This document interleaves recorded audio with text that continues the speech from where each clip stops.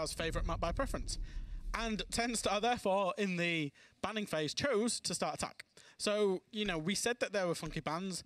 We said there were funky map bans, operator bans. There's also funky side choices because attacking onto Theme Park is one of the most difficult things to do in this game. It's certainly where you would not want to be when you have to win the map to stay competitive in the final, but 10 Star are here anyway. They take away the Nook, they take away the Mirror as well. Now, Mirror is obviously an operator that doesn't get spoke about in the bans a lot these days, but it does enable, Mirror enables those roams up on the top floor. Mirror enables those, basically the bunk daycare defenses, just hold a mirror window top yellow, hold a mirror window control, and really be very oppressive. And then obviously, there was a lot of Solace play from 10 Star. We've seen Unlimited just yeet that one out of there, get rid of Solace on this map, because from what I'm hearing for teams, Theme Park is literally the Solace map. She is so good on this map. As you said, we saw Solace for one map, and that was quite enough, it seems, for these teams as the Solace ban does come through. So we're going to be heading into round one. We're on Theme Park. It is, if you've just joined us, 1-0 for Unlimited. They went and won Clubhouse, much like they did all the way back in the upper bracket quarterfinals, where 10 Star were able to then turn things around and bring it back for a 2-1 win that seems both of these teams ultimately still making it through to the final. So we're going to go upstairs for our first defensive start. Obviously, a lot of talk has been done initially about Armory and Throne potentially and the difficulty attacking onto there, which I completely agree with. Team Liquid always springs to mind when I think about difficulty attacking onto that site. The number of times that I've seen them breach the maintenance wall and then just fail to get in and get the diffuser down. You know, and the reason that I bring Liquid up there is if a team like Liquid are going to struggle to do that, it tells you just how difficult it is. I wonder if 10 Star are going to try something here. I've seen a 7th pick, as our good friend XR Troika likes to call them, onto the Amaru and onto the Dokkaebi. Now, obviously, Dokkaebi's a free speed now. Not mentioned as much as it maybe should have been, because that's a very strong buff for a very strong operator. But also, Jeg's playing the Amaru. I'm wondering whether 10 Star are going to try something fast, down the hatches, through the windows, in Cafe, all at the same time, to try and cheese around a little bit. Now, obviously, if Jegs does that, particularly on the kitchen windows, there are frost mats under those windows, so it's not going to be as effective. Army might have accidentally countered 10 Star without knowing that, but, you know, obviously that's the redundancy that's planned by bringing the frost. Nordwind is going to be the one tasked with holding them out of Cafe. It's looking like actually quite a direct approach from 10 Star here. Try and get yourself into Cafe whilst we've got the book on the far side of the map, just potentially going to work into control and through initiation. So it's definitely going to be a two-sided push coming in. Nordwind trying to hold on. We've seen usually this position is tasked to some of your top gunners. It's a favourite. I've mentioned Liquid already. Nesk will usually be the one to take up that position historically. So you really are trying to put a strong gun there, and Nordwind has been hitting some great shots so far, but Jeg's not messing about, gets himself straight into bathroom, but he's gonna get shut down fresh. Roderick was there, ready and waiting, and into his open arms the Amaru flew, and down she went. It's 5 versus 3 in favour of Dunlimited. Yeah, but for the Amaru, I think that was pretty scripted from 10 Star, and Dunlimited have done a very good defense and very good awareness that that was going to come in. Obviously, Roderick wasn't going to know that an Amaru was going to appear in the bathroom window, but the Dokkaebi call is the trigger. Something's going to be happen. Be aware, be vigilant, and he was, and he got the kill. That was a big kill. 5v3 as opposed to 4v4, completely different on this site. Now, 10 Star, they're going to maybe have to try and have a look, have to lurk. They do have an opportunity to hit site a little bit faster here and actually take a 3v3, because there is still players over towards Top Dragon, over towards Control, Initiation. If they manage to get in and they manage to kill Nordwind, and they can take over site pretty quickly, there is still a chance, but it is quite a small chance for them. And as you see, they've taken quite a lot of time. Army's going to be getting back. The Unlimited players will start getting back to site now, and I think maybe, just maybe 10 Star have missed their window of opportunity there. Yeah, that's it. Unlimited.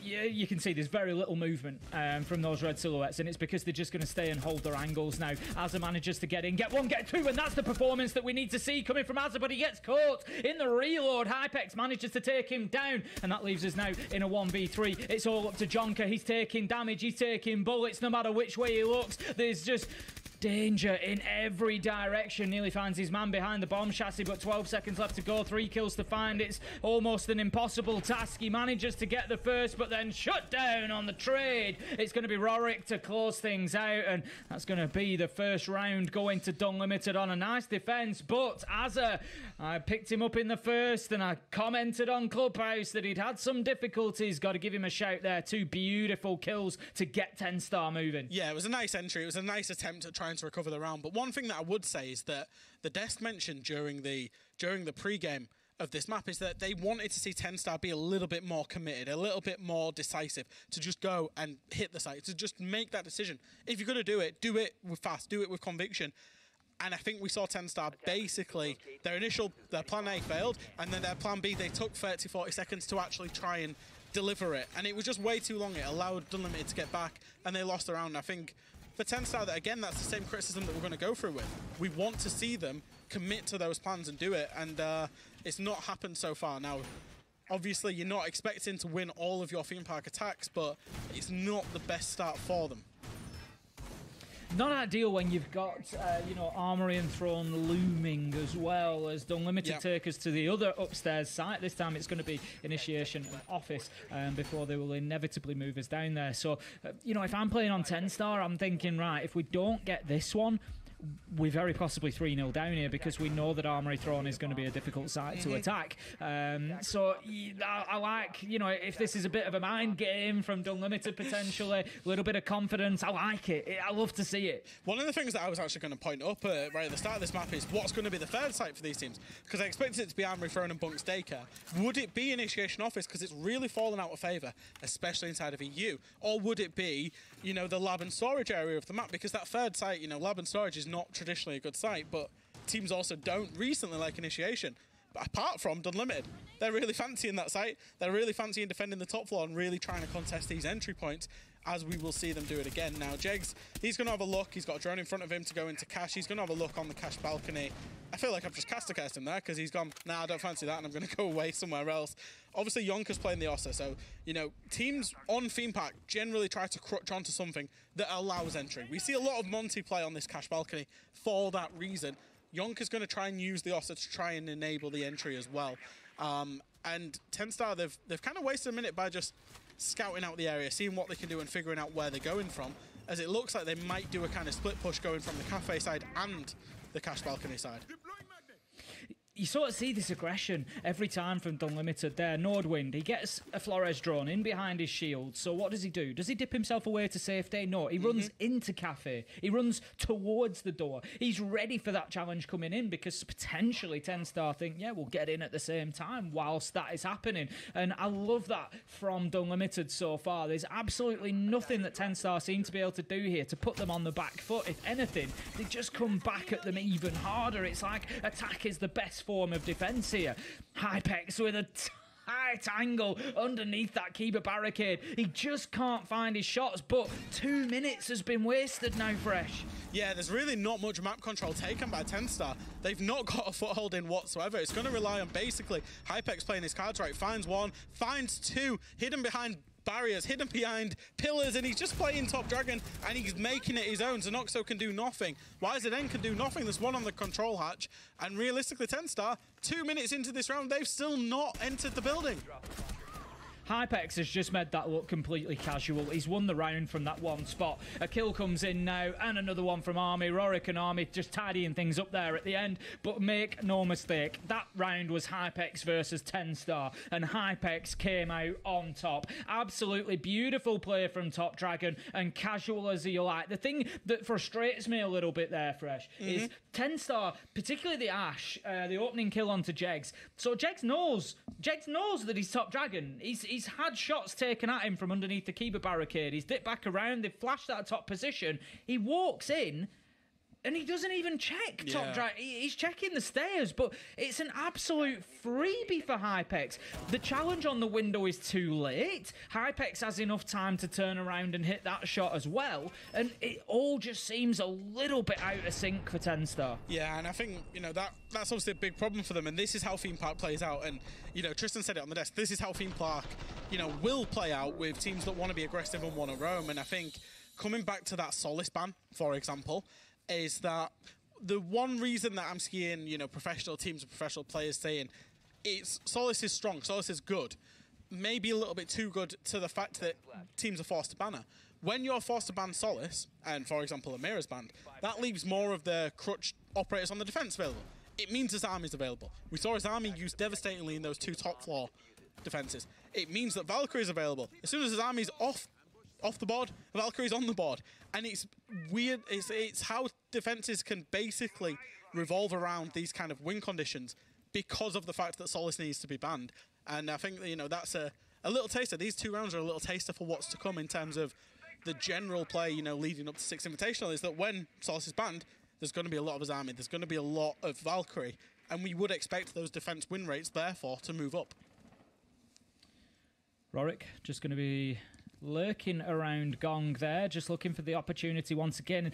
There's just nothing changing from Dunlimited here. They're so aggressive on these defences. You picked up on it earlier, Fresh, the way that they're right up against those entry points, giving TenStar absolutely nothing free in terms of map control. They just can't even get inside of the building at the minute, and that continues for Dunlimited. Rorik just holding that tight angle onto the door. We've got Nordwind underneath. He's looking for that cafe door. He's potentially looking for a nitro onto the player coming in here. Azza is going to step foot in, takes a little bit of damage, but he needs to be very cautious. Sanoxo, though, manages to take down the pulse, and that could be a big moment in this round. Yeah, especially if he can get access to those cameras. There's 2 Maestro cams on site, 3 Valkyrie cameras, 1 in the pocket of Rorik, actually, that if he can manage to hack those cameras, in terms of Sanoxo, he may well manage to get a lot of information, swing that back in the favour of TenStar, because there's only 5 drones as the Dokkaebi call does come out. Hypex is aware that Book's in the office, may well push him, throws the C4, doesn't connect to the Book. Jegs is now up to 50 HP, and he will be punished by Azza. That's the Dokkaebi call masking the sound, and Azza, again, just quick note, is that he's actually started this game really well, given his clubhouse performance, so, you know, the mental resilience and fortitude that he's showing is pretty good. TenStar, they're in a good spot, as Jegs has been downed, I believe, by a Capcan trap, but they're still in a good spot. They will still be able to execute. They just need to now focus on this final phase, which is going to be opening up those walls between YZN and between Yonka, opening the walls up and actually forcing this execute. Next kill is very important here, and Dunlimited desperately need it. Now then, IWI is just going to be challenging up at the top of Dragon there. He knows there's a man ahead of him. He's going to dip himself away. Surely he gets killed here. No, manages to escape. He's going to get himself into maintenance, and he can continue to be a nuisance on the flanks. Rorik's heading upstairs as well, and I'm not sure that TenStar are aware of this, Fresh. There could be a freebie, and it's the Thermite and the Iana. Huge plays from Rorik there, and that could have just swung the round in Dunlimited's favour, but a kill comes in from YZN. Jegs is chasing down Rorik. He's trying to get himself back to site. If he can do this, this is going to be an absolute steal. There's 1 down in 90 corridor. 15 seconds left to go. He can get back in. They can just hold their angles here. This is winnable. 9 seconds left to go. It is all up to the Breachers army with a huge double on the outer, and with 3 seconds left to go, it's all that Rorik can do to mop things up, and TenStar lose a round that very much should have been theirs. Oh, that's got to be triggering a timeout. I would be so surprised if we don't see one from TenStar. That's all 3 attacks lost, but especially the manner that TenStar lost that attack in. They had full control. They had 5v3. All they needed to do was dedicated somebody to, and as the timeout comes in, all they needed to do was dedicate somebody to just hold that flank, to hold that aggression, to be aware, because it is Siege 101, and I can't stress this enough. If you're watching at home and you're in a 3v5, don't just hide, get aggressive. It's what you should be doing. That's what Dunlimited did there, and they managed to recover that round convincingly well, and I am so impressed with their composure in the late round across, what, a map and a third so far? They've been really good in this late round of just finding ways to win the round, even when the conditions of the round are not advantageous to them. Rorik, not just for his flank in that round, but I think overall performance deserves a shout at this point. 7-0 across the first 3 rounds, going fantastically well. Interestingly, again, you know, I'm not trying to pick up on those players that are struggling to get into the game too much, but we've spoken at length about Jegs. We've spoken, you mentioned it in the first map, about how sometimes TenStar can be a bit top heavy on stats. They'll have a couple of players that are right up there at the top of the board doing the lion's share of the fragging. Jegs is usually one of those players. He hasn't had a kill yet on Theme Park, and it's just seeming to mirror the way that TenStar are struggling to get themselves going on the scoreboard. And yes, they're on the attack of Theme Park. yes, it's not the end of the world, but, and it's a big but, they need to get a round or two on the scoreboard soon, because if not, this one is going to run away from them quickly. If this is a 5-1, a 6-0, dare I say it, Unlimited only need to find one attack. So as difficult as the attack might be, you'd have to still put your money on them doing it. I had quite a long conversation with Rorik last night. I know him, decently well, and he basically said that it's a grudge match for them as well. We hyped this up as a grudge match for 10 Star with what Rorik said about them in the interview. It's a little bit of a grudge match for the Russian team here in that they've seen the two Russian EUL teams both make changes in this transfer window, and he basically said that none of the Unlimited players were even considered for those changes, and he believes that they're a better team than some of the Russian teams that we've seen inside of EUL, and he wanted to prove that today. That was his big proving point. It wasn't I want to prove that I'm better than 10 Star, it's I want to prove that I'm the best Russian team, or we're the best Russian team, and people should be talking about us. And by gosh, are they doing it so far? They're looking so good. As this round is now fully underway, we're going to see Jegs 10 Star make a lurk in through maintenance. Not sure if he's aware that the Malusi is actually there of Hypex. Might get caught out, and this might be a very bad start to the round. Pre-fire comes in, Hypex gets himself up the Dragon Stairs. Chip damage both sides, but that engagement is one that's going to be saved for a rainy day, I guess. Jegs comes away very marginally the better out of the two, I think. But Hypex just doing a great job there again. It's just keeping them guessing. It's challenging that point of entry. I'm going to keep coming back to it because it's something that Unlimited are doing so well on the defence here. And you feel like 10 Star are going to have to match it. And once again, 7-0 becomes 8-0 as Rorik manages to find Xenoxo with an entry. And that is advantaged Unlimited once again halfway through the round. And I fail to see any major progress that 10 Star have made yet, Fresh. I mean, we're talking, another minute 30, not really in the building. Sure, Jegs was in the building. Sure, Azza is in. But it's only the entrance points to the building. It's only into maintenance. It's only into Cafe here. And realistically, Azza's got no support with him. If he gets punished here, there's no refragability as chip damage again does come in and he's had to back off. 2 minutes in and basically only Cafe taken. This is so slow from 10 Star and it's not looking good for them so far.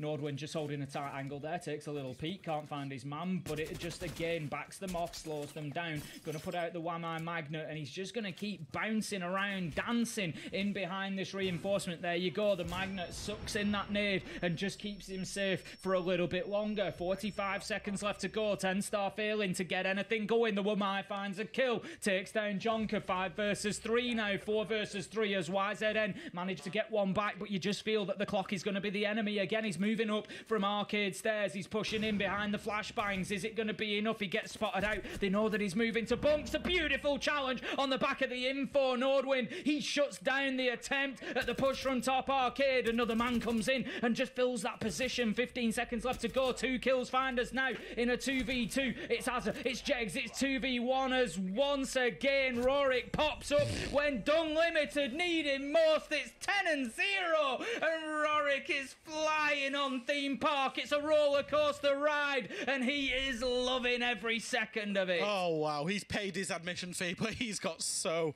much more out of this game so far, and it's 4-0 for Unlimited. It's 4-0, and for 10 Star it's really falling apart. And I'll be honest, Tim, I'm going to preface this, I can't believe I'm saying this. Maybe 10 Star need to take some inspiration from G2, because when G2 played theme park, they said basically our strats suck. So we're just going to do a load of cheesy stuff and basically make the rounds 50-50. We're going to rush, we're going to do crutch operators, and we're going to just find a way to pick up a couple of rounds on the attack and get through to the defense.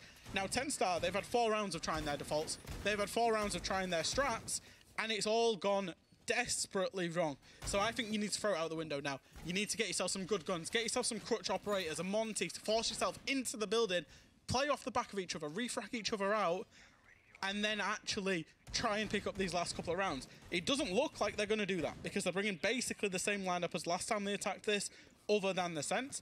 But I feel like that's what they should do. They should try and cheese these rounds, try and get 50-50, maybe if they're lucky, pick up a couple and have something to defend. Because as it's going right now, it looks like we could be seeing that 6-0 that you were talking about, Tim. It could be on its way. Hypex in that same position, I think, once again.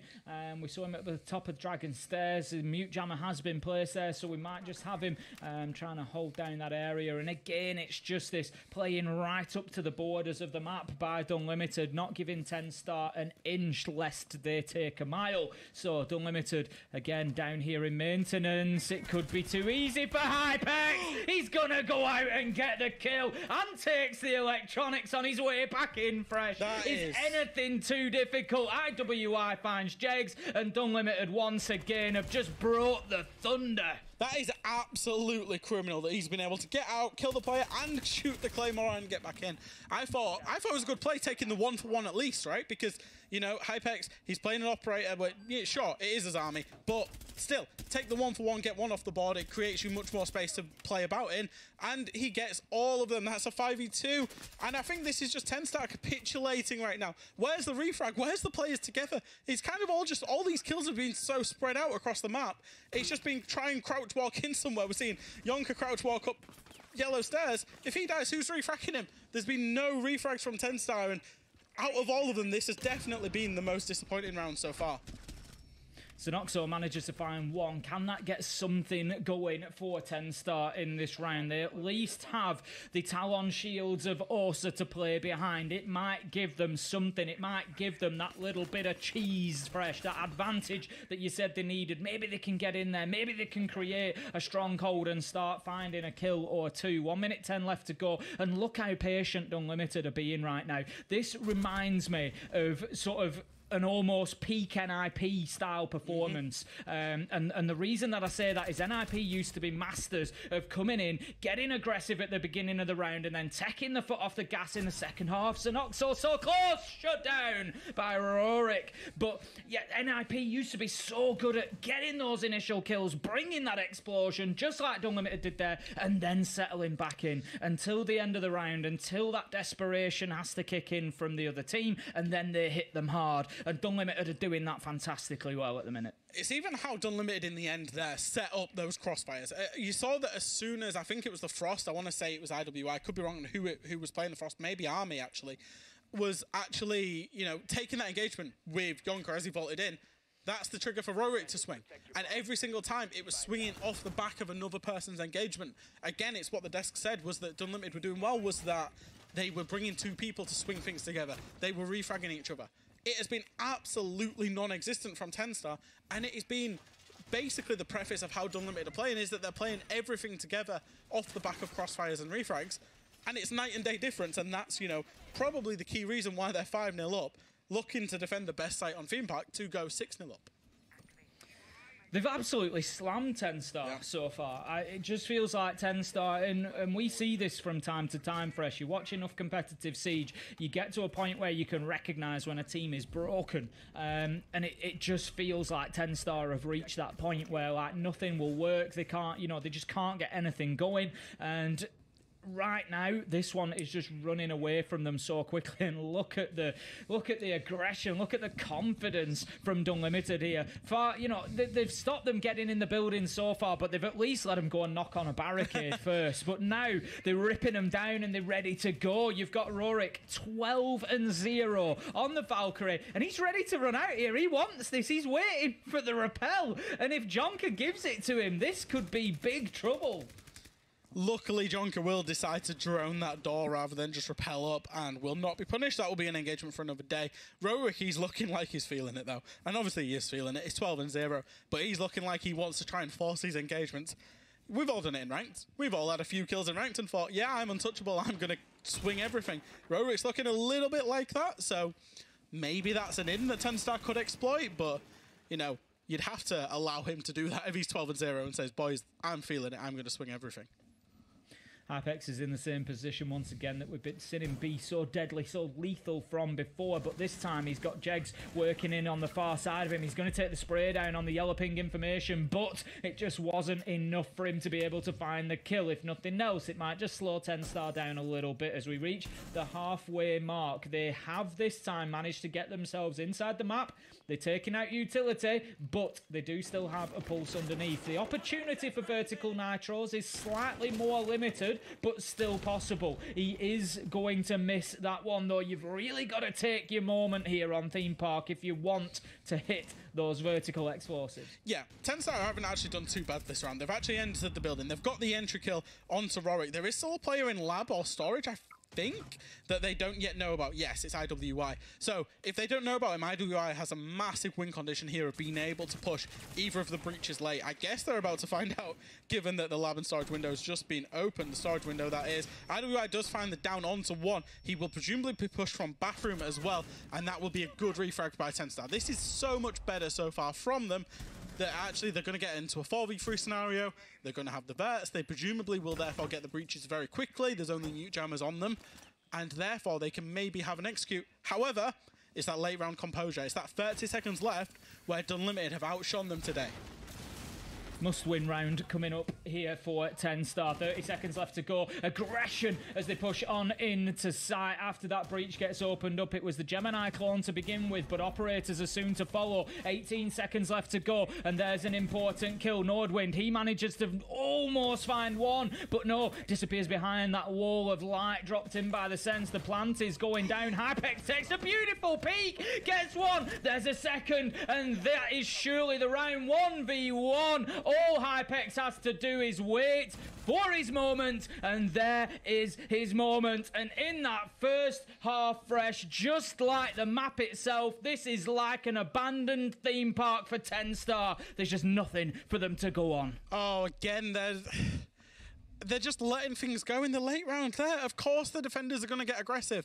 Of course they're going to try and push into drug. Of course they're going to push into barrels. Of course they're going to push through the sense walls. You can't just believe that it's a brick wall and just, you know, oh, the sense wall's up, we can just go plant behind it. They've got to be covering it, and TenStar were completely, again, unaware in that late round with a complete lack of composure. And it's cost them again. And that's a 6-0 half. I don't think you could see a more perfect theme park defensive half if you possibly tried than what Dunlimited have just put on show for us there. You know, it's only, you know, in my opinion, it's now only a matter of time until they win EU Challenger League. As you say, 1 attack win in the next 6, and they are the champions of EU Challenger League. And it would be absolutely rightfully so.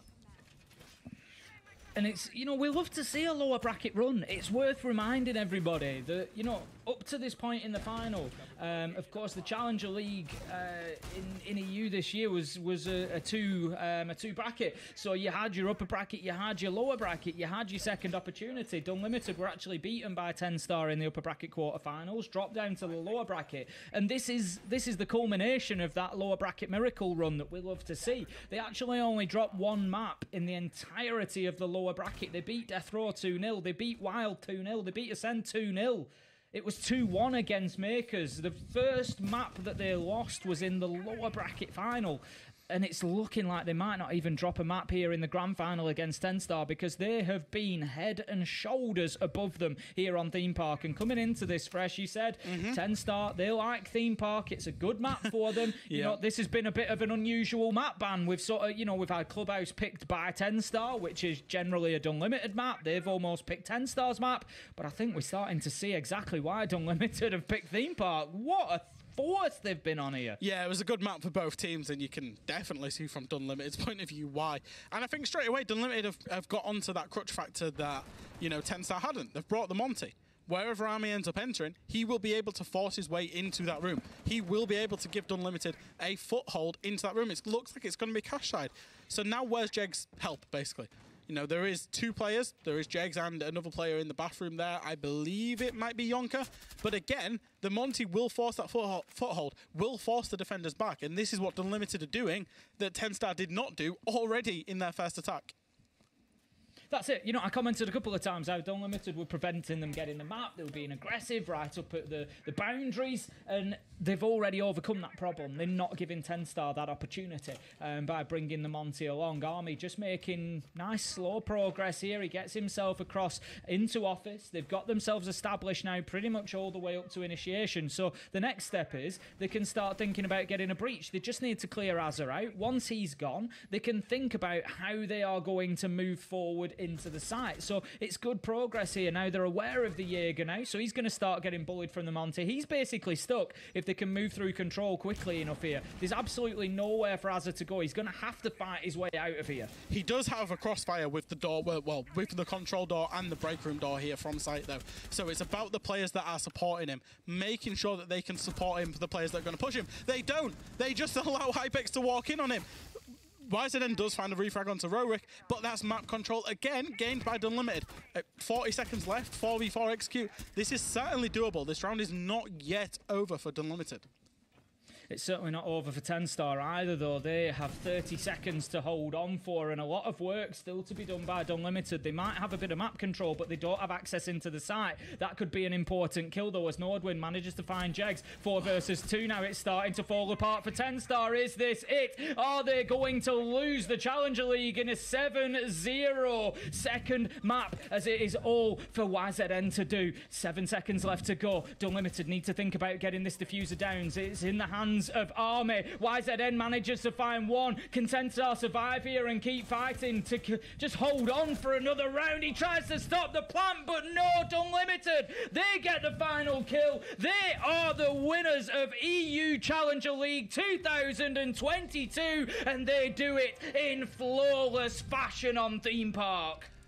If you could have a dream to win EUCL, you would say, I want to win it with a 7-0.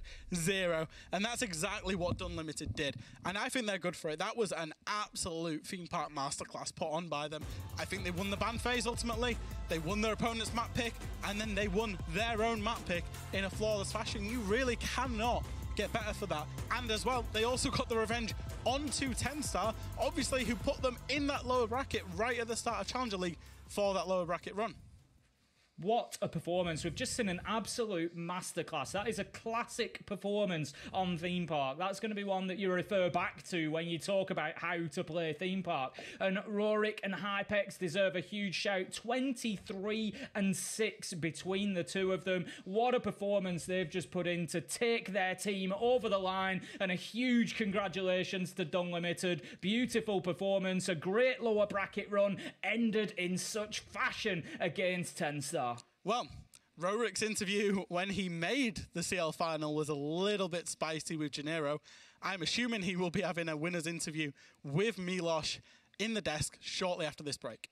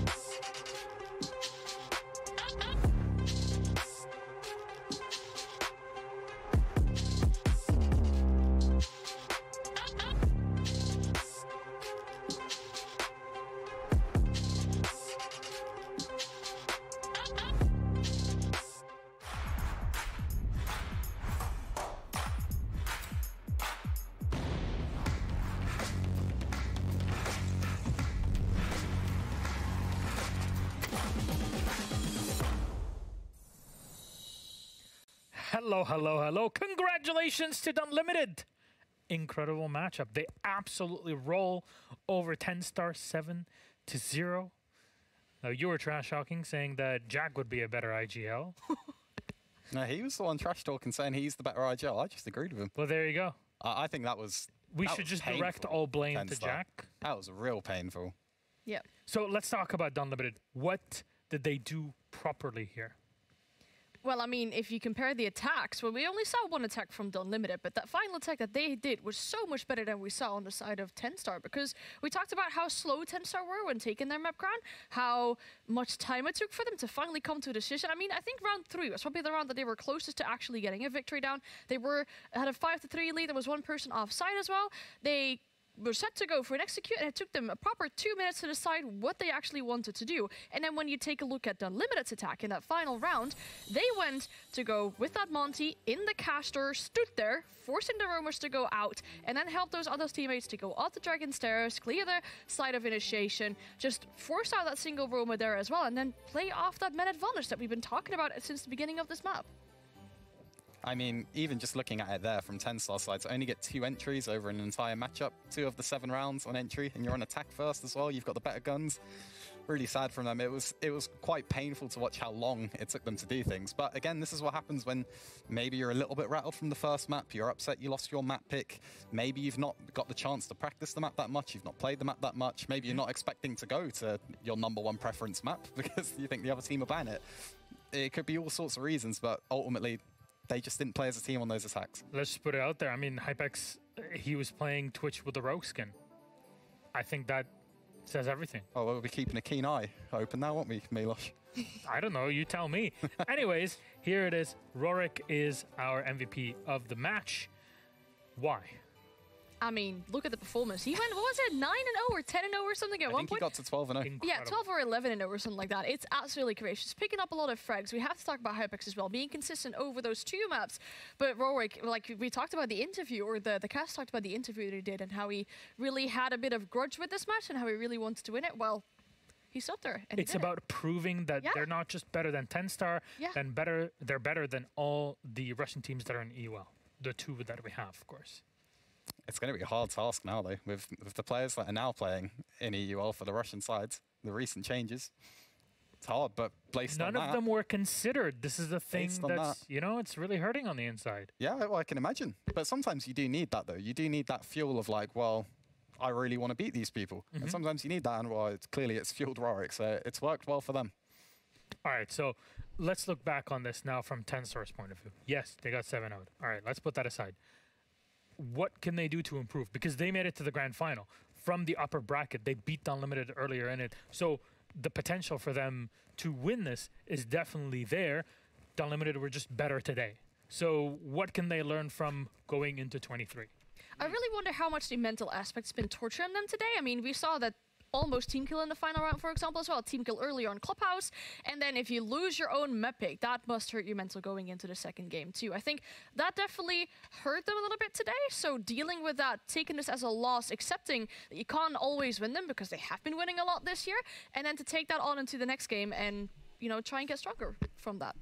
Yeah, I mean, I think they'll bounce back from this because that's the worst we've ever seen them. I've never seen 10-star look like that. I said it for Clubhouse. I thought the attacks were the big main problem for them, and it carried over, but it got even more exaggerated on a map that is so hard to attack in the first place. You have to play together. You have to make a quick decision, and I just didn't see it. Okay. Did things really get complicated, you think, from the map bans onwards? It's a very risky thing to pick the map that you lost previously against the same opponent. Then against the same opponent, it shows that you have the confidence and you have the strat work done. But then if your attacks come out looking like that, and you have to bounce back on a defense, which works, but not close enough to get it to an overtime, for example, that's just, it's not enough. It's unfortunate for them. It looks like, if you look at the map specifically as well, or the map and stage where it began, I think both these teams love Chalet. I was really sad to not see Chalet today, because both teams are very good at it. It's a high preference map for them. But then there's also maps, for example, where 10-stars excel in, but that's a very decent or standard ban, which we see happen often for Unlimited. It's unfortunate. Yeah, it's that sort of type of map like Chalet as well, like Border that we saw last time. It's a lot less fundamentals, it's a lot less utility burn. Like we were seeing around, for example, where Unlimited had Nazami set up on top Dragon for theme, and it took 10-star pretty much the entire round to get rid of it, and then didn't even trade favorably after it. They spent 2 minutes to set up, and then had, I think, like 3 people on the same window, and just an Ash crouch walking below. That isn't really what you want, but you don't really get the opportunity to do that on a map like Chalet or Border, so maybe this is why it is high preference for a team like 10-star, so that you can kind of negate these issues. Well, we have an interview ready with our losing team first. We'll have to chat with 10-star because we think it's important to highlight all the talent that we have here in Challenger League. So, Kangaroo Kenny, come on up. Hello, Kenny. I mean, I have to say, congrats on making it so far into Challenger League. It's already a massive achievement for you and the team, but it's good.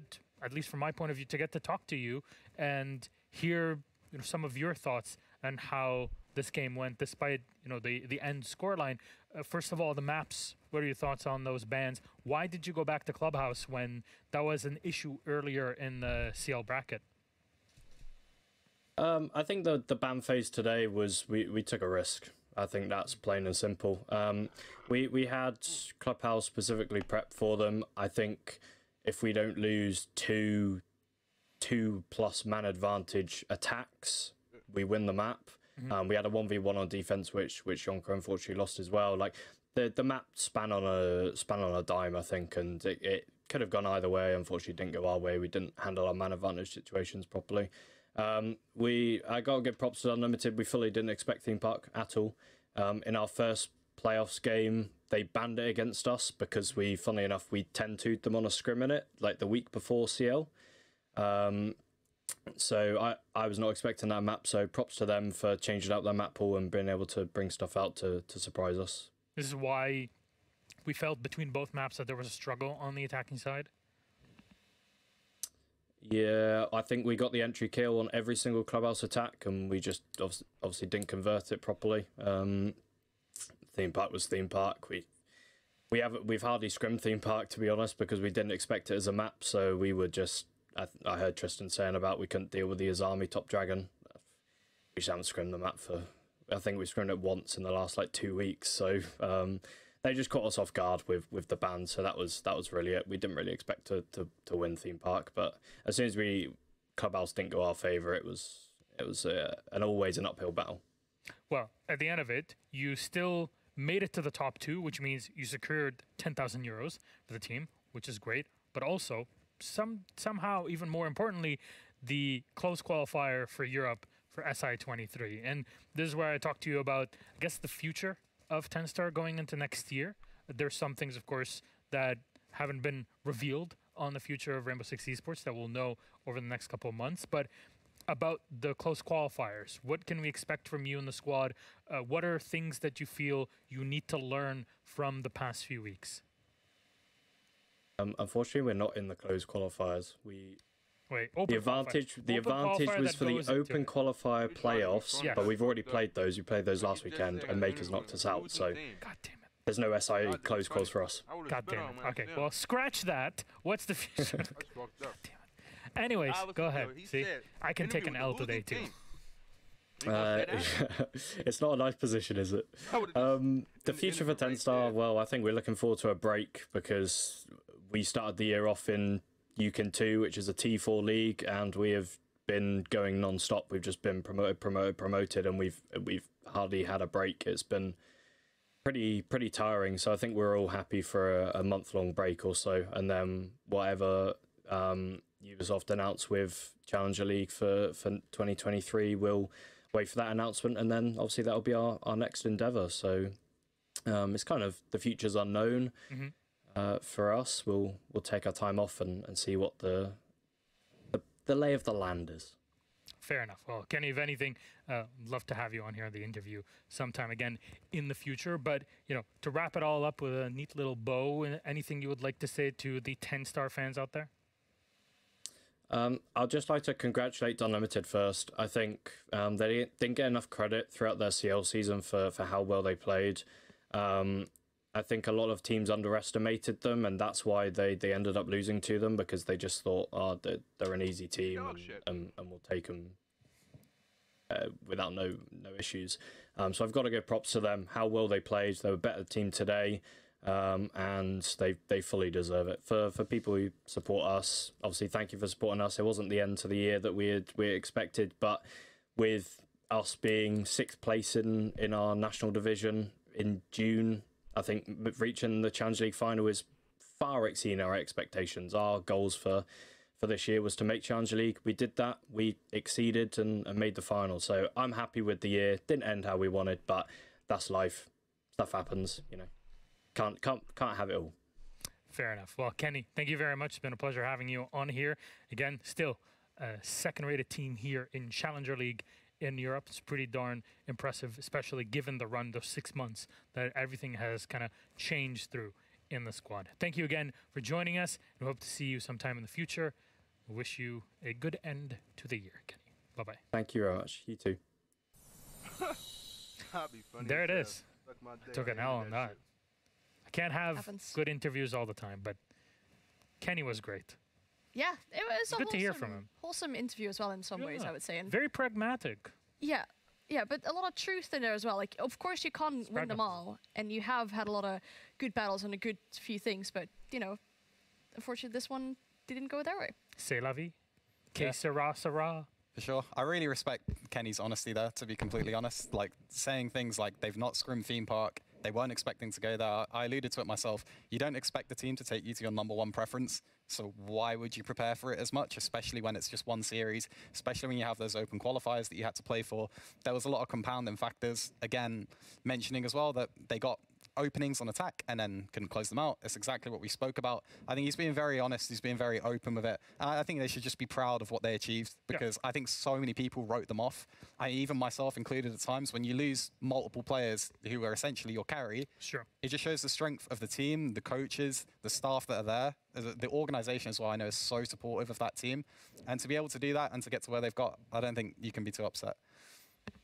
I agree with that. And indeed, it's smart play from Dunlimited by, well, manipulating the ban phase that type of way. So you get on maps for 10-star that they don't really expect. It's good that we're seeing props to that as well, because it is a very smart thing to do. And they played that out very well today. What I'm trying to do. Sometimes you just get outplayed. Not just in the server, but even out of it. Maybe this game was also won in the ban phase. We're discussing that, all three of us, and kind of seeing, okay, is this really the right map to be going to theme park? Like you mentioned, it looked like they weren't prepared. Turns out, speaking to Kenny, well, they actually weren't.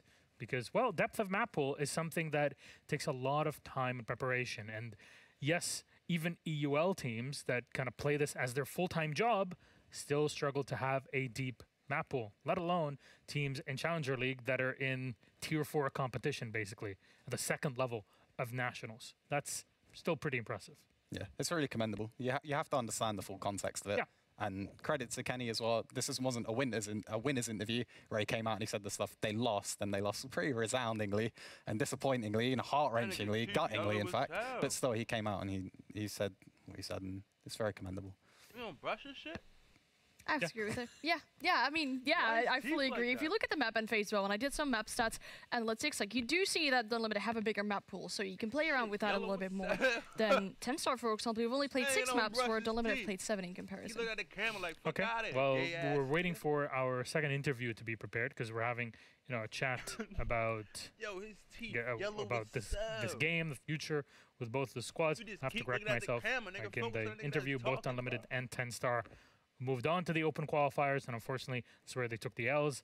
And it was Team Secret and Makers that made it out into the close quals in January. So there you go. It's a correction.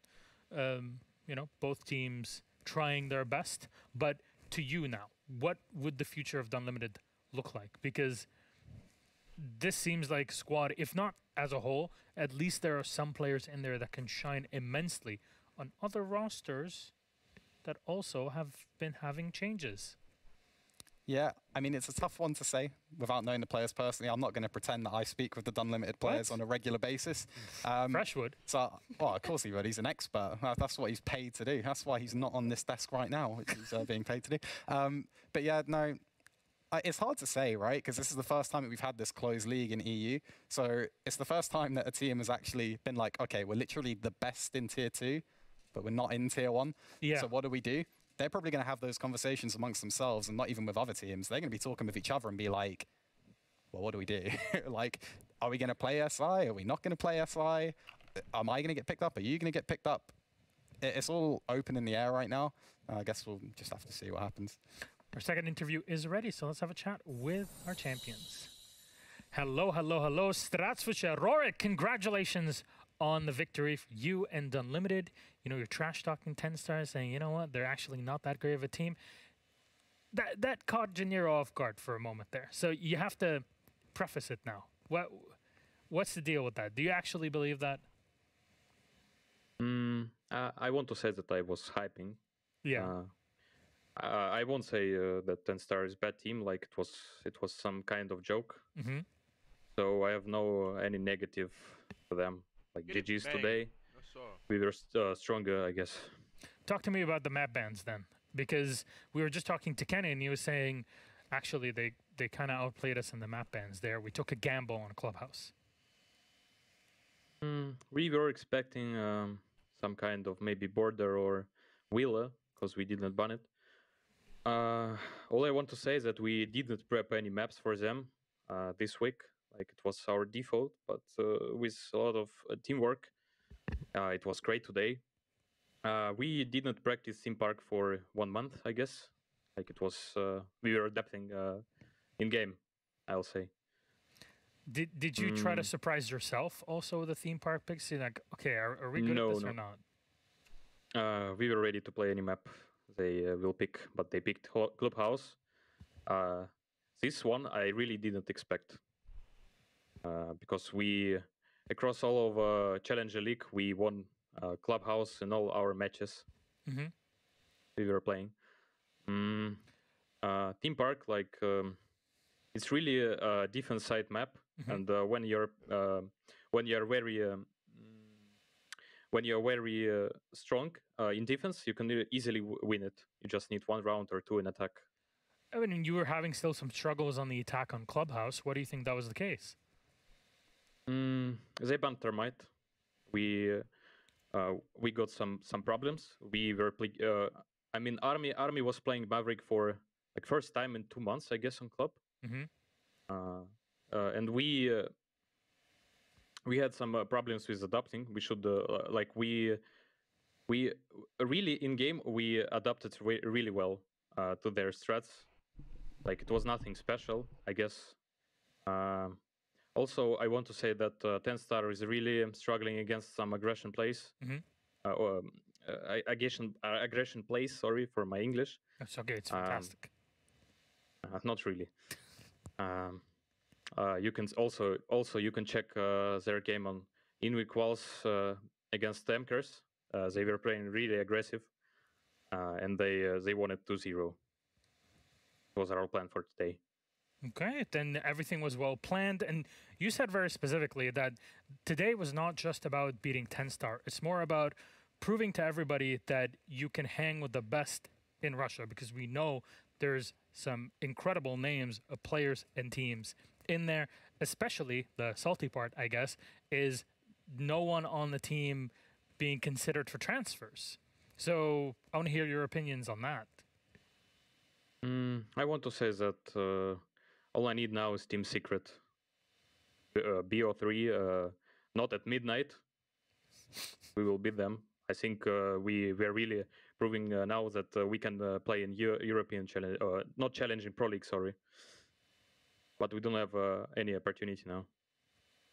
It is sad. It is how it be, as a philosopher once said. But Rorik, still nothing to take away from you, because today you are the champions of Challenger League, and I guess everybody's been watching around and waiting. Is Dunlimited gonna do it? Because you've been slipping through, I guess, people's minds. Even Kenya was just telling us you kind of flew under everybody's radar until, oh, damn, they're in the grand final now, and they actually have a pretty good shot at winning it.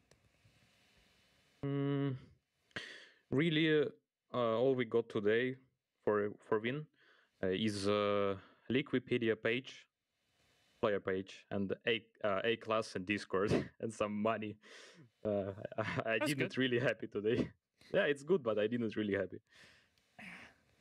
At the end of it, still a champion, and that's what matters.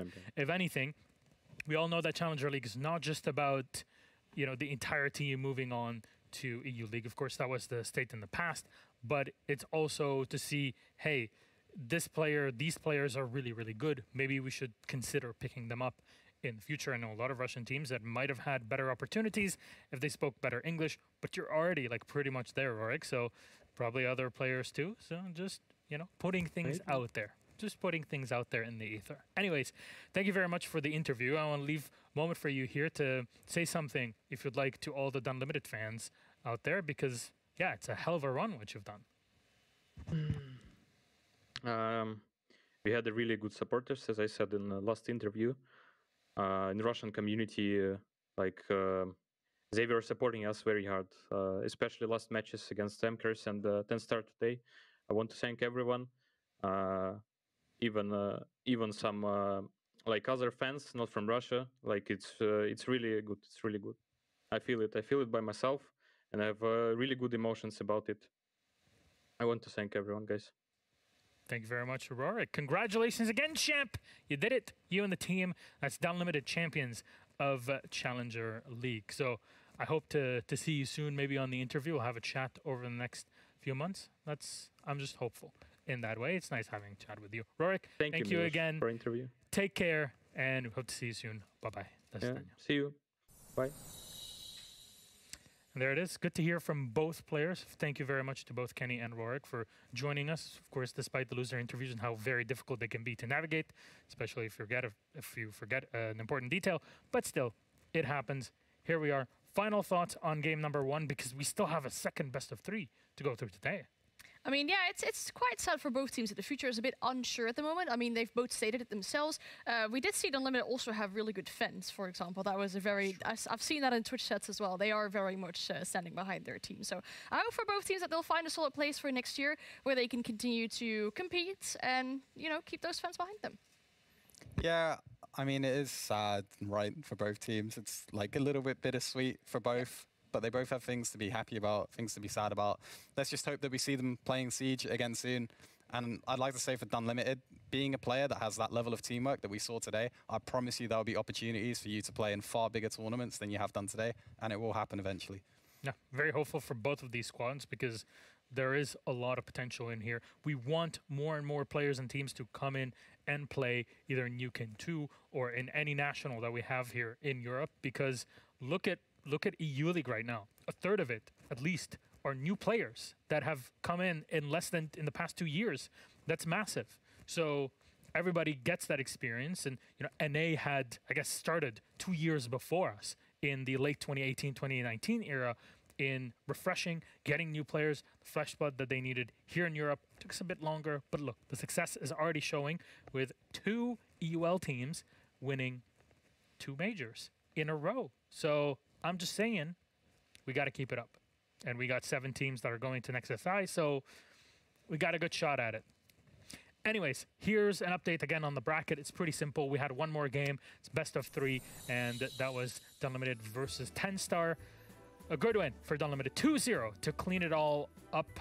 They're going in from the lower bracket all the way to the final for a 2-0 victory. That is the end of our Challenger League season for this year. Of course, before Challenger League, we have the entirety of the year where it's all of the nationals that get played and the qualifiers, etc., etc., etc., that lead into the bracket. Big thank you again to our CL talent that were right here giving you the matches over the past few weeks. And now on to our next game. Can we pull up that EUL finals bracket one more time? Because we started off with 4 teams yesterday. We were finishing game number 1 yesterday around this time. That was Wolves versus M&M. A big upset as M&M made it to the grand final. And now BDS await after beating Heroic in game number 2. One more best of 3, and that is the end of 2022 for EU League. I know it's sad, but we still have a lot to be happy about because I want to see the major champions go up against M&M that a year ago just qualified into EU League, and they played 2 majors and an SI, and they're qualified to the next one. That's a hell of a storyline. We'll be back to talk about all of that in just a few.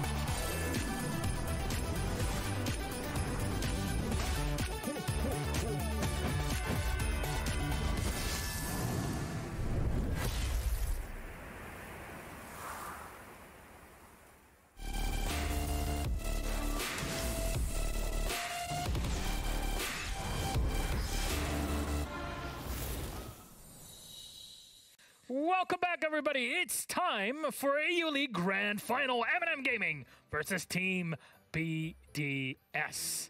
A year ago, M&M Gaming graced us here in EU League with their presence after winning Challenger League. That was a great game they had against TT9. But also, on the other side, BDS are our reigning major champions. So there's a lot on the line. Not just bragging rights, but also, of course, the cash that you get out of winning this game, but also closing out 2022 with a victory to move on, because both of these teams are qualified for 6 Invitational in Montreal, as some would like to call it, in February. So very much excited for that. Hello, welcome back to the desk. I'm Miloš Somatic, your host.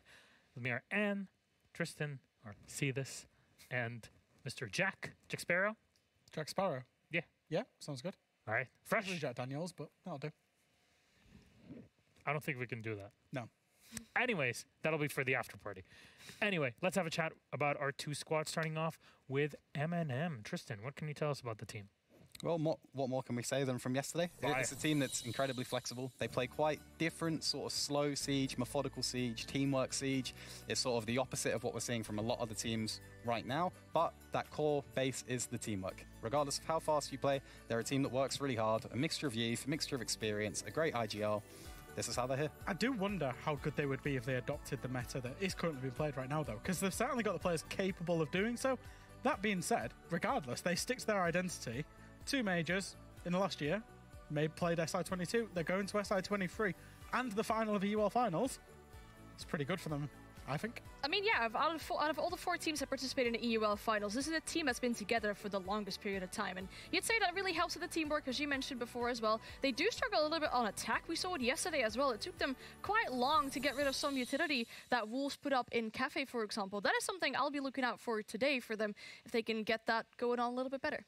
All right, and if we're to talk about the team on the other side, the winners of Jönköping, they finally done it. You know, they went up with an international trophy at a major event. It only took like 7 million years. Yeah, they've broken through that ceiling. They've broken through whatever barrier was stopping them winning so many international events when they were favourites. They went into Jönköping not as favourites, and they went and won it. And, you know, there's going to be one guy that we'll talk about as the addition. That's the game changer for this team that already made one of the best teams in the world. He gave them new dynamics. He gave them new ways of thinking, new ideas. That is, of course, Likafak. Since his introduction, BDS have looked nothing short of superb. Yeah, and I think yesterday, despite not always winning opening engagements, for example, they showed that they can still battle back later on into the rounds. And something that was also mentioned in the interview by LMs is that they have this adaptability to play against these more aggressive teams. That's something I really liked seeing from them as well. And another fact that they did really well yesterday is if you read into an operator ban stage, they really brought the right anti-breach operators, for example, on Skyscraper, which really helped them win out rounds. All right, well, if we were to compare 2 players, well, we can, because we have 2 players that are analyst selected. They're head-to-head, so let's bring it up. Thank you very much, production. Who is it? Who are those 2 players? My question, it's Yuzus and Likafak. Jack? Well, I think these 2 players are, well, in my opinion, these 2 players are not playing the first entry for their team. But they are absolutely the star players that when you need a round to be won, they go and win it. Yeah, I mean, I couldn't agree more. You're looking at the operators that are there. They're playing SMG-11s on defense. They're playing vertical. They're lurking. But still, look at the KD, look at the entries, the cost, the kills per round. They can sort of do everything. And I think that is such an enormous credit right now in a meta where you can play certain maps very aggressive, but you have to play other maps slow. Again, it's a credit to being that type of player that can do a bit of everything. Yeah, in my opinion, Yuzus is part of a very strong front line that we have on the side of M&M, where he could really step up, really get those clutches in the moments that it matters the most, get that ground, and that's something that we do see Likafak do a lot. You get that ground, you're lurking from underneath, you're working with nades vertically, but for Likafak on his side as well, he's part of the, well, second IGL almost, like we heard in the major, where he just helped LMs to bring in those fresh and new ideas. Jack, just one thing to highlight is that when I said Likafak, you didn't respond with... No, he's the GOAT. He is the GOAT. I've told him that. I've told him that enough that when you speak to Likafak, he is so humble, by the way. He is. Like, as a player, as a person around, he is so humble. So we're going to keep him there. We're going to not call him the GOAT, even though he is for now. Just not jinx him or what? We're just not going to give him an ego. That's what it is. Because we want him to now go on and win an SI for Europe, right? So That's true. We'll leave him where he is. We're looking into the long term. Very well done. Very well done. All right. our maps for this series. Again, it's best of 3, just like we had, yesterday and our game before. And who goes first? That's BDS. And they take Clubhouse first. Okay. BDS are allowed to play Clubhouse. That's completely fine. They start off on defense. Wow, that's also very, very good. Theme Park is attack start. That's M&M's second pick. And finally, Skyscraper. M&M will ban out Cafe before it and start on defense. Sky, and what's up here? I mean, looking at M&M's map pool, right? I think BDS yesterday had to win the game because they have a bigger map pool than Heroic did, for example. I think it's kind of the same situation with M&M, to be honest, because their insta-bans are bank and border. So you see those 2 bans are banned out first by M&M. But then, of course, you're going to end up on a map like Clubhouse, because why would BDS not pick a map like Clubhouse when it's still open in the books? They have really good stats on it. For M&M, though, it is probably maybe one of their worst attacking and defending win rates, and they've already suffered 2 losses on it. It's a tough one to look at from M&M because we say it every time. Clubhouse against BDS. Why are you playing it? Yeah. It's been so long since they lost it, and obviously one disappointing moment for them. But then, other than that, they've been outstanding on that map. They're constantly outstanding on that map. So why would you take it? But with SI coming up, do you want to reveal to teams that you actually do play bank and border? Yeah. Maybe not. Look, we won't dive into that too much. We won't dive into it too much, but I think M&M will have been hoping to have played Cafe instead because they won it yesterday, but BDS have just gone for tried and trusted. Yeah. BDS are always going to pick club when it's available, right? Yeah. The theme park, I think, is very good for M&M. M&M are known for a long time as a good theme park team. You know, for the past probably, year and a half. They're a team that always played theme park. Even when they were a CL, you know, back into the UKIN days, they always played it. However, then the decider of Skyscraper, that's the one that I hope we get there. Because obviously we've had 2-0 right throughout this whole weekend. I hope we get to Skyscraper. Because both of those teams yesterday, when they played Skyscraper as a decider, they played the win conditions of that map perfectly. Yep. They put in really good performances. And I think as a really high-quality Skyscraper, I hope we get to see that from them. Same exact score. Same for attack and defense, 7-3 for both, 3-4. So they were both pretty darn happy with Skyscrapers. I echo the same thing that you said, Jack. I really hope that we get it. But the question is, will we? Now, Clubhouse is obviously a big linchpin. Taking BDS to Clubhouse, always a massive mistake. I think many teams have learned it. But what can M&M actually do here to break through BDS? Because they shown us yesterday against Wolves that, yeah, M&M actually have it in them. I think sometimes you get to a point where 2 teams are so good and they've got so far into a tournament that it doesn't really matter too much about the maps. It doesn't really matter too much about the style. It's just 2 actually good teams that work together, playing against each other. And ultimately, it comes down to who trades favorably, who's picking up entry kills, who's staying alive, who's clutching rounds. There's so many moments against teams like this. Like we had it when we played against Wolves this stage. We lost like 2 1v3s. It completely could change the map. And I think that clutch factor from players like Bride, players like Shaiko, players like EFAC, that could do it for BDS. But M&M are no slouches. Users, Solotov, they can all do it. I think when you're at the point of going to a map where, Clubhouse for M&M was known as a very long time as one of their permabans. They've been trying to integrate a lot more. I think when you go into that kind of map, you're probably going into M&M knowing, yeah, we're not the favourites. It is their map pick. They are pretty much, apart from one loss to W7M, unbeaten over the last 2 years on the map. They love it. That maybe does give them a level of freedom to be quite expressive on the map, to just try things, warm themselves up, play together. You never know what might happen, but they might have already put it in their heads as like, right, it's fine. It's a free one, and then we go again for map 2, and map 3 will be the true test. I mean, we know that M&M can be very creative with their operator bans. We've seen all kinds of bans coming out, like a Monty or a Ying, Flores, Amaru, Bandit, you name it. So you can ban very specifically against what BDS likes to play on a map where you have a lot of information what BDS likes to play on Clubhouse. But BDS on their side, they're also quite... they're quite targeted on their attack events towards the team that they're playing against. So there's one player from M&M that is not ready yet. So we're going to take another couple extra minutes that we can discuss about operator bans, maybe, perhaps, on Clubhouse. And also, what sets BDS apart? Oh, lobby's ready. We just got it. There you go. All right, friends, thank you very much. Who takes map 1? Just say the name. BDS. BDS. BDS. All right, chat. Who do you think will take map 1? Me. Type it in there. Anyways, thank you very much. BDS versus M&M, our EUL Grand Final for 2022 begins, and we have 2 beautiful casters take you through it. Not just the looks, but also the voice. It's Hap and M. Enjoy. Thank you very much, Milosh, for the compliments, for the Christmas theming. Wonderful. I just wondered. He said Deluxe and the voice. Yeah. It's like who's the looks and who's the voice, or do we both have both? Both. Okay, both have both. All right, there we go. I just need to clarify that, just in case. Happy holidays. Happy holidays. What do we have before us? BDS Clubhouse. Oh. Yeah. Yeah. I mean, if it's on the board, BDS are going to opt for it. They would love to play it. Because it's not even that it's the most expressive of maps. It's a staple. It's a stable part of Siege at Tier 1. Every single team in the world, in the regions, knows how to play a club. Not many teams know how to play it like BDS. Yeah, it is that saying, right? Like, you do not take BDS to club. And just like we used to say, you do not take a Russian team to clubhouse, like was always portrayed a little bit earlier. But when those two come together, BDS even wins it out at that very moment. So BDS truly know fully well how to play this map. Now, the first ban is coming through. It's going to be a Thatcher. That is going to be slowing down the attack just ever so slightly. Going to be making sure that there needs to be a bit more coordination from the attacking side to open up these breaches, especially with the Maverick to be removed. So what you're looking at now is potentially Cade or a Bandit ban to at least speed up the attack slightly again. Dun dun dun dun dun.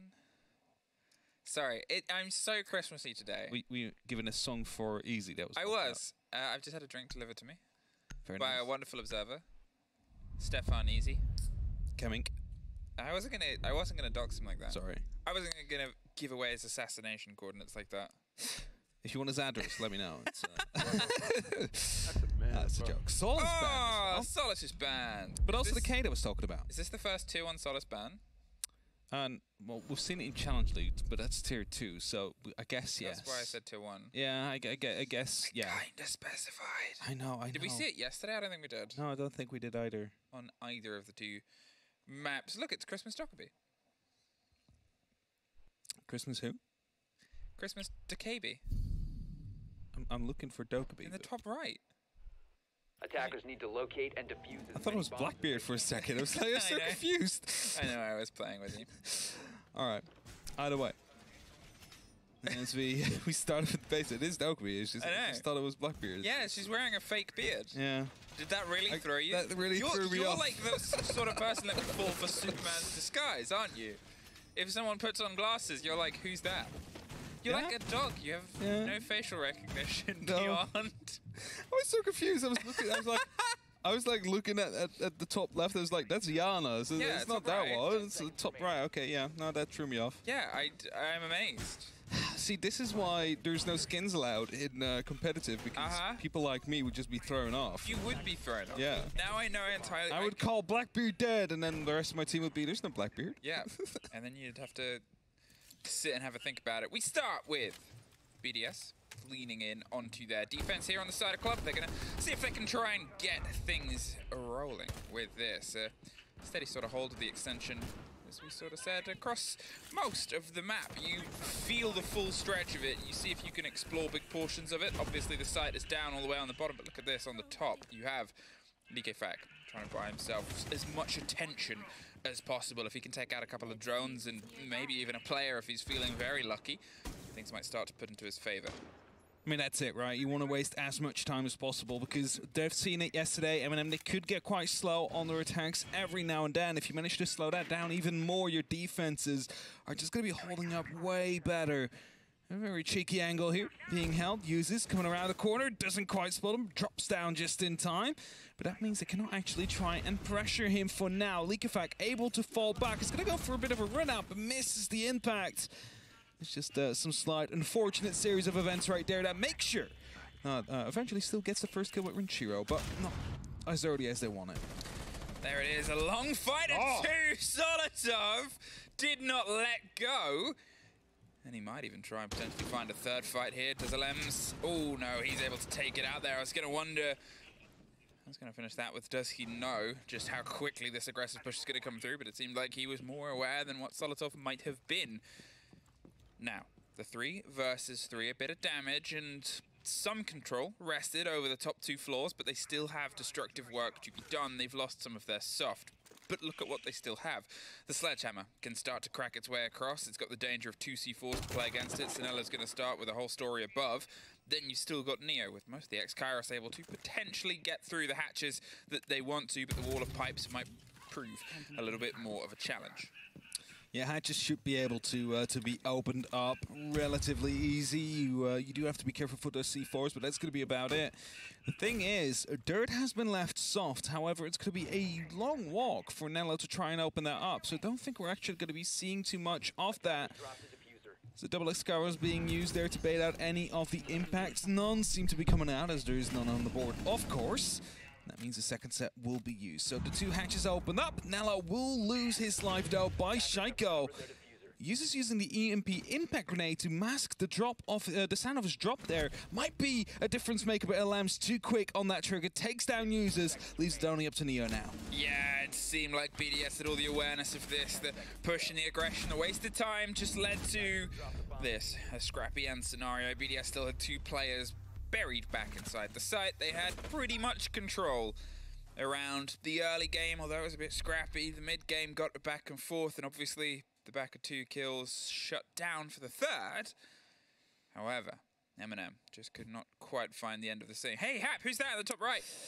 It's Blackbeard. Oh! No, I see it now. Incorrect. I was glancing over it previously, then I missed it, but now I know I cannot miss it anymore. Attackers need to locate and defuse the bomb. Jim, anyway, you know, we just continue. Are you excited to play Snowball? I am excited to get back to it, yes. Did you get weirdly competitive with it? I definitely did. Yeah. I was stratting out with my teammates. Okay. Not quite formations, but people had their positions, you know? Yeah. Sort of goalkeeper. Did you have any calls on where the locations were? I mean, you of course like the middle bridge part, and you know, Yeah. the pits, and Pits, cool. our castle and their castle. So Oh. it wasn't too advanced on our calls there, because I was mostly playing it with randoms. So you need to be very descriptive in your calls. Hey, I hope everybody else's Snowball experience is going good. It would have definitely been cool to have us commentate it. I know I said this before, and I'm sure they've done a wonderful job. I haven't actually played the new one. They did a wonderful job last year. However, imagine having, if you're playing Snowball at home, Tim calling your plays out. Going crazy when you hit like a 2K with snowballs. That would be it. That'd be the dream. That'd be the dream. That'd be so cool. Ubisoft, if you're listening. If there's another Snowball next year. Just you know where to some find ideas us. out there. You know where to find us. Anyway. Jim, 30 seconds have passed, and BDS, they still have a bit of a stretch, but it's a very different hole. It's one where you sort of stretch across the top floor, waste the time on the back end, waste some of the utility drive, and it's down to M&M to see if they can break across it. A long-range play there with the Gon 6. They want to force out Breede's bandit tricking, but it's Solitov underneath that gets the opener there. Inside kitchen, finds the back-ender, and Shiro opens up some stretch in logistics, but look at this. A quick rotate round. They're going to see if they can try and rebuild against it. Alems playing the hyper-aggressive game right now in that he's just looking for a fight. He played it on the previous round. He did it fantastically at the major they took, and Neo, he's a bit stuck waiting for some of the appearance of a support structure.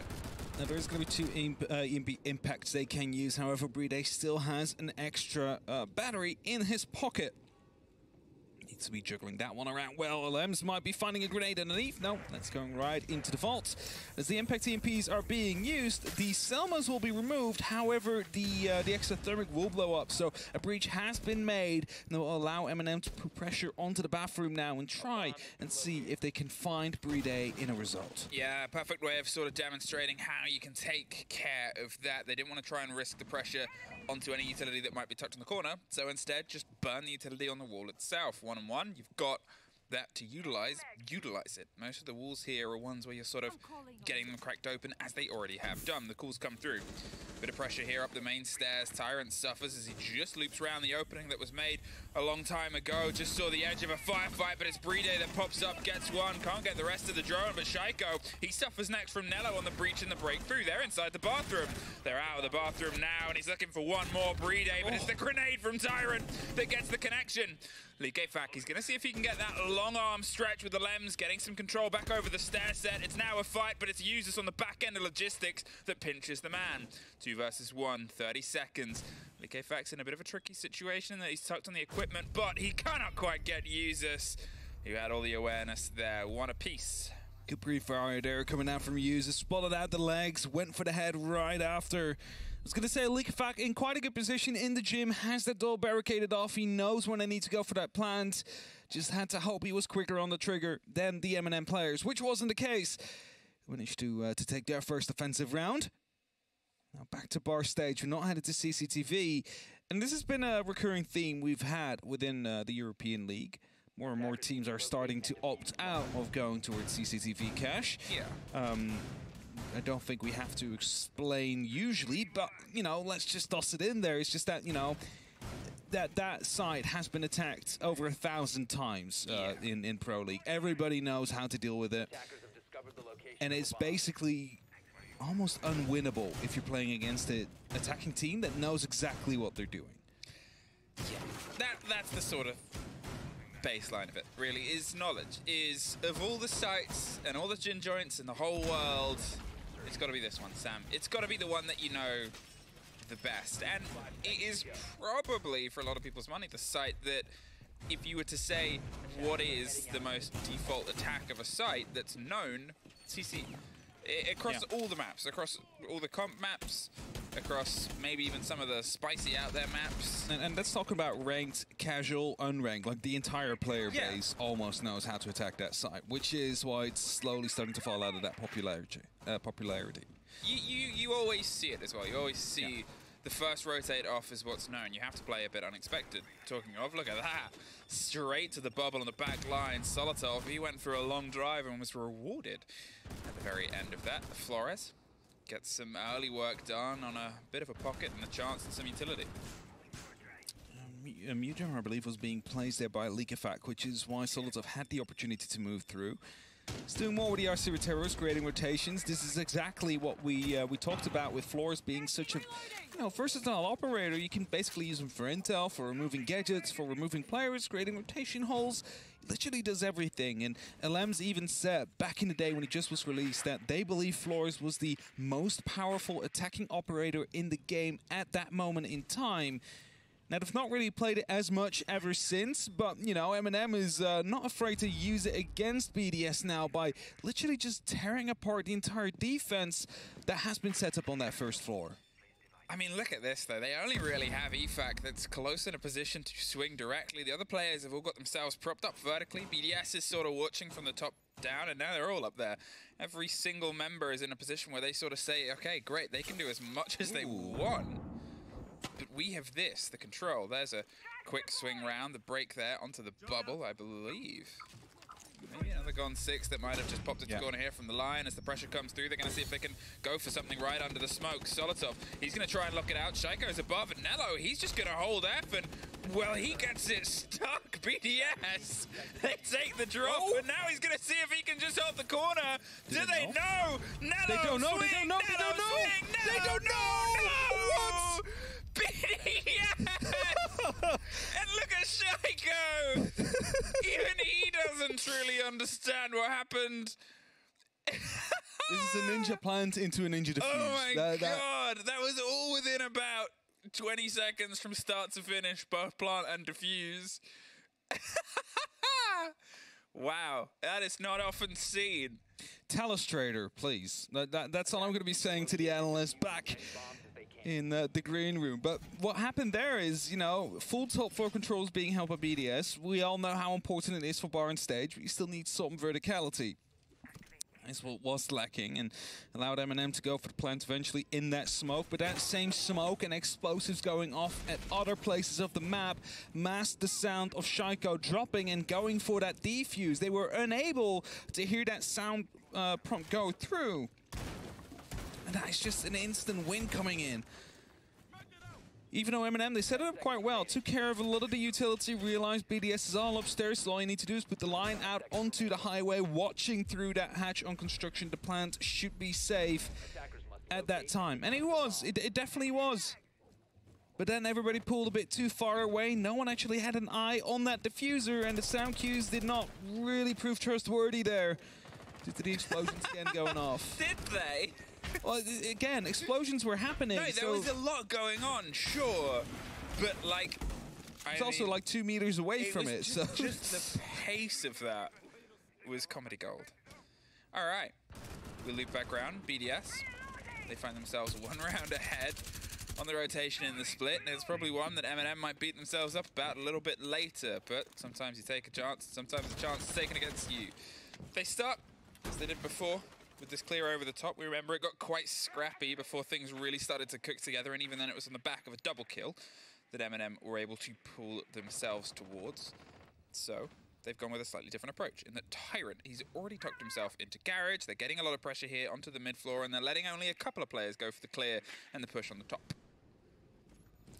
Making sure there's not too many players out there. They know that they need to be moving down as well, so you don't want to be falling into the trap of having everybody out at different places. Just let the drones do the work, right? Like, let the drones clear everything out, have 1 or 2 players behind it to follow up in case there is someone out there, and then, you know, with 90 seconds left on the clock, they should be able to start opening up. However, CASHAPP has decided to hide himself near the strip club, and as these hatches are going to be opening up, he has the luxury to just wait, and I think that's exactly what he's going to be doing. As he slowly creeps back towards the battlefield, there is a camera hidden inside that jukebox. That is going to be crucial for this flank to come through. They know exactly where these players are going to be at. CASHAPP, he could just get 2 kills for free here. I mean, what a great place for a camera that expect to see this in your games at home, people. Because it's about to be... Oh my god. Devastating.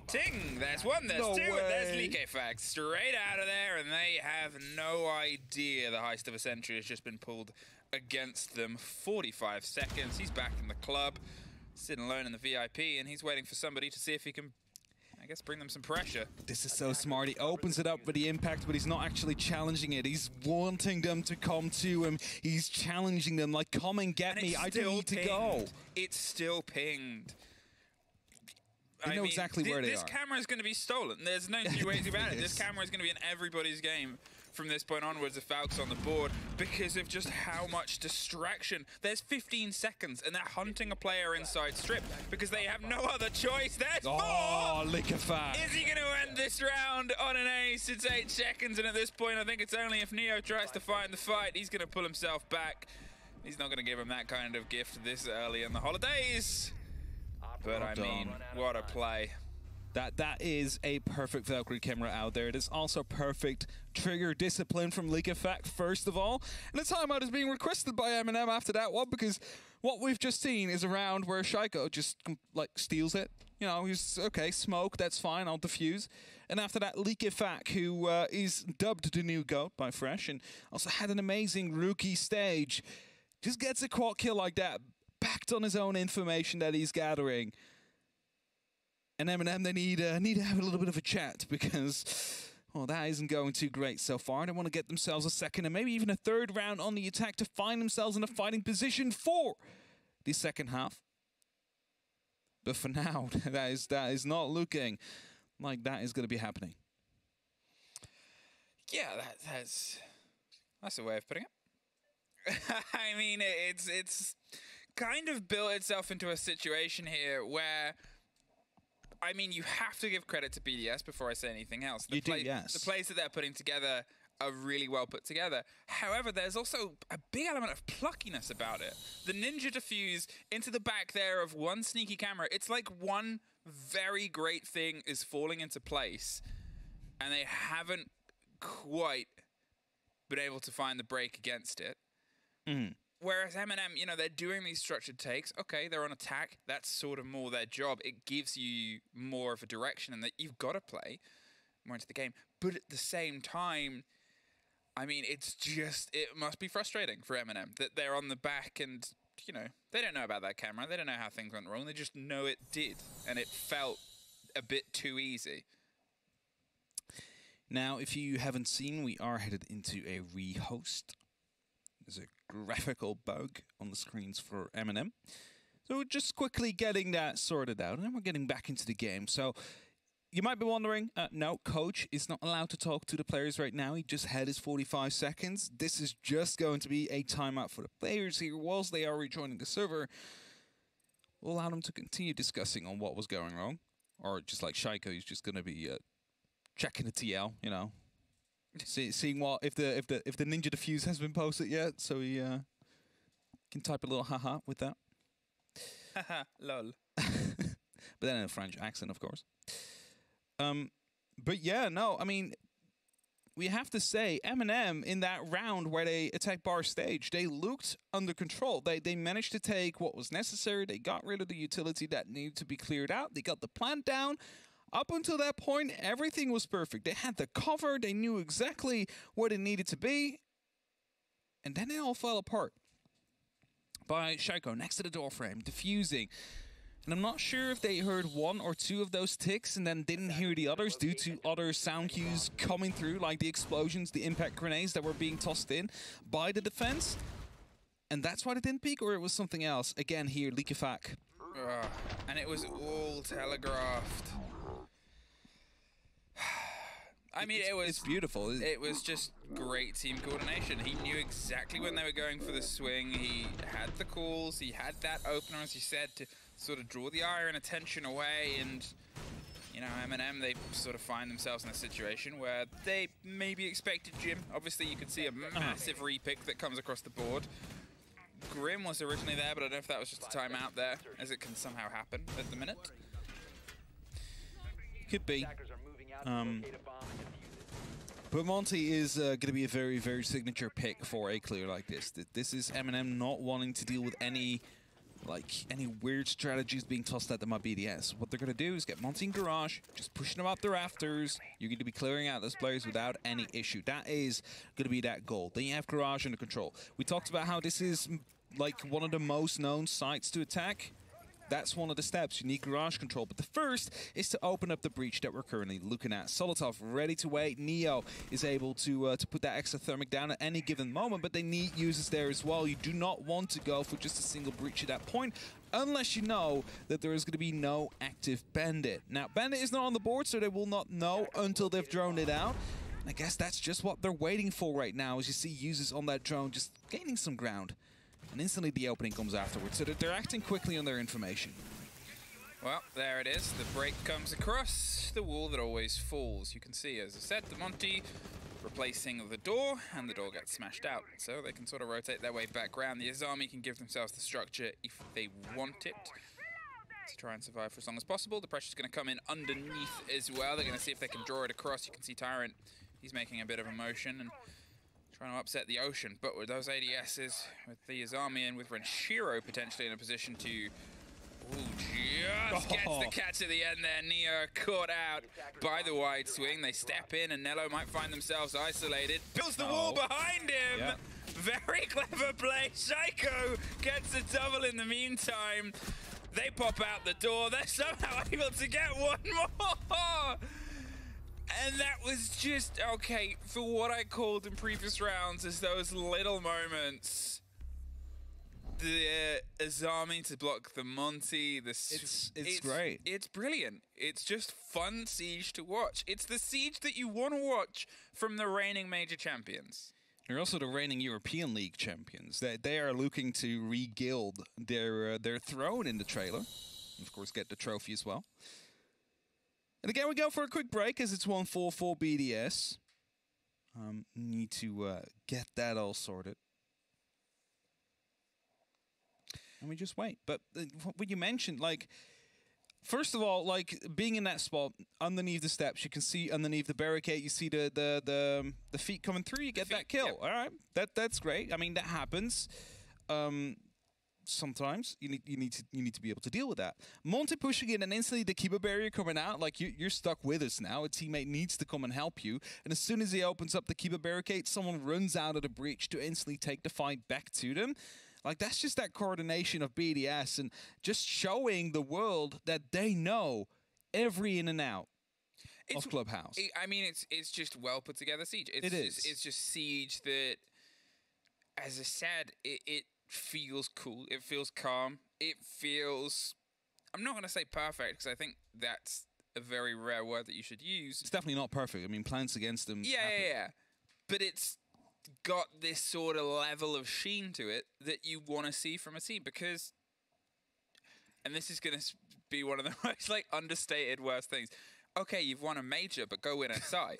It's like, but that's the thing, and they need that level of sheen. That's the difference maker. And the fact that they're sort of displaying it at this point, they've obviously got as much time after this as any team heading into SI to get things pieced together. M&M, they're on the wrong side of this, and that's just a matter of the fact. As I said, they've had good team play. They've had good moments. You can see the ideas coming together, and they're starting with the brace on attack on club, where those moments have to come together. But one stick through the spokes can stop the whole cart. And that is sort of what they're struggling with right now. The thing is as well, though, right? Like, we all expect BDS to take Clubhouse. That's just almost a given. You see BDS in Clubhouse, it's like, okay, that one is going to be won by BDS. That's almost always how you think about it. M&M, they will notice. They bend their maps, had to go to Clubhouse. The other two maps will suit them a bit more against BDS, I think, than Clubhouse does. So to some extent, it's survival. Try and make sure you do not get beaten too hard. Make sure that the mental stays up. Something, for example, we saw with the Dunlimited against 10-Star, where the first loss came in and 10-Star wasn't able to fight back against Unlimited anymore right afterwards. That's something they need to prevent from happening. And of course, M&M, they've gone to majors. They have been playing in the European League now for a bit. So they have that experience to go with it. They have that resilience as well. But still, you don't want to be beaten like, let's say, 7-1, for example, on Clubhouse. Because, again, it is a map of basics. It is a map that BDS often wins, but it doesn't mean it never gotten close. And as we wait until we get going again. Back in a moment. Back in just a couple of seconds or minutes. Don't know. I mean, it was a sort of perfect response there from BDS as well. They're a team that I actually really like how they respond to a timeout call by another team. For me, they try and break expectation. And it's, it's a harder thing to, I guess, call on a map like Club, where you will often see all 4 sites picked and utilized. But they like to sort of go, they've called a timeout, they want to talk about the round ahead.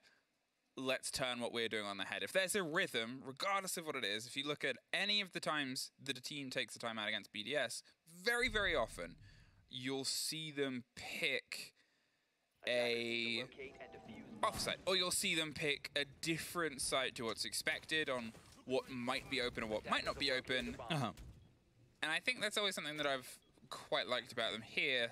They get one more swing round on bar where a fate was cruelly decided by 2 very sneaky players.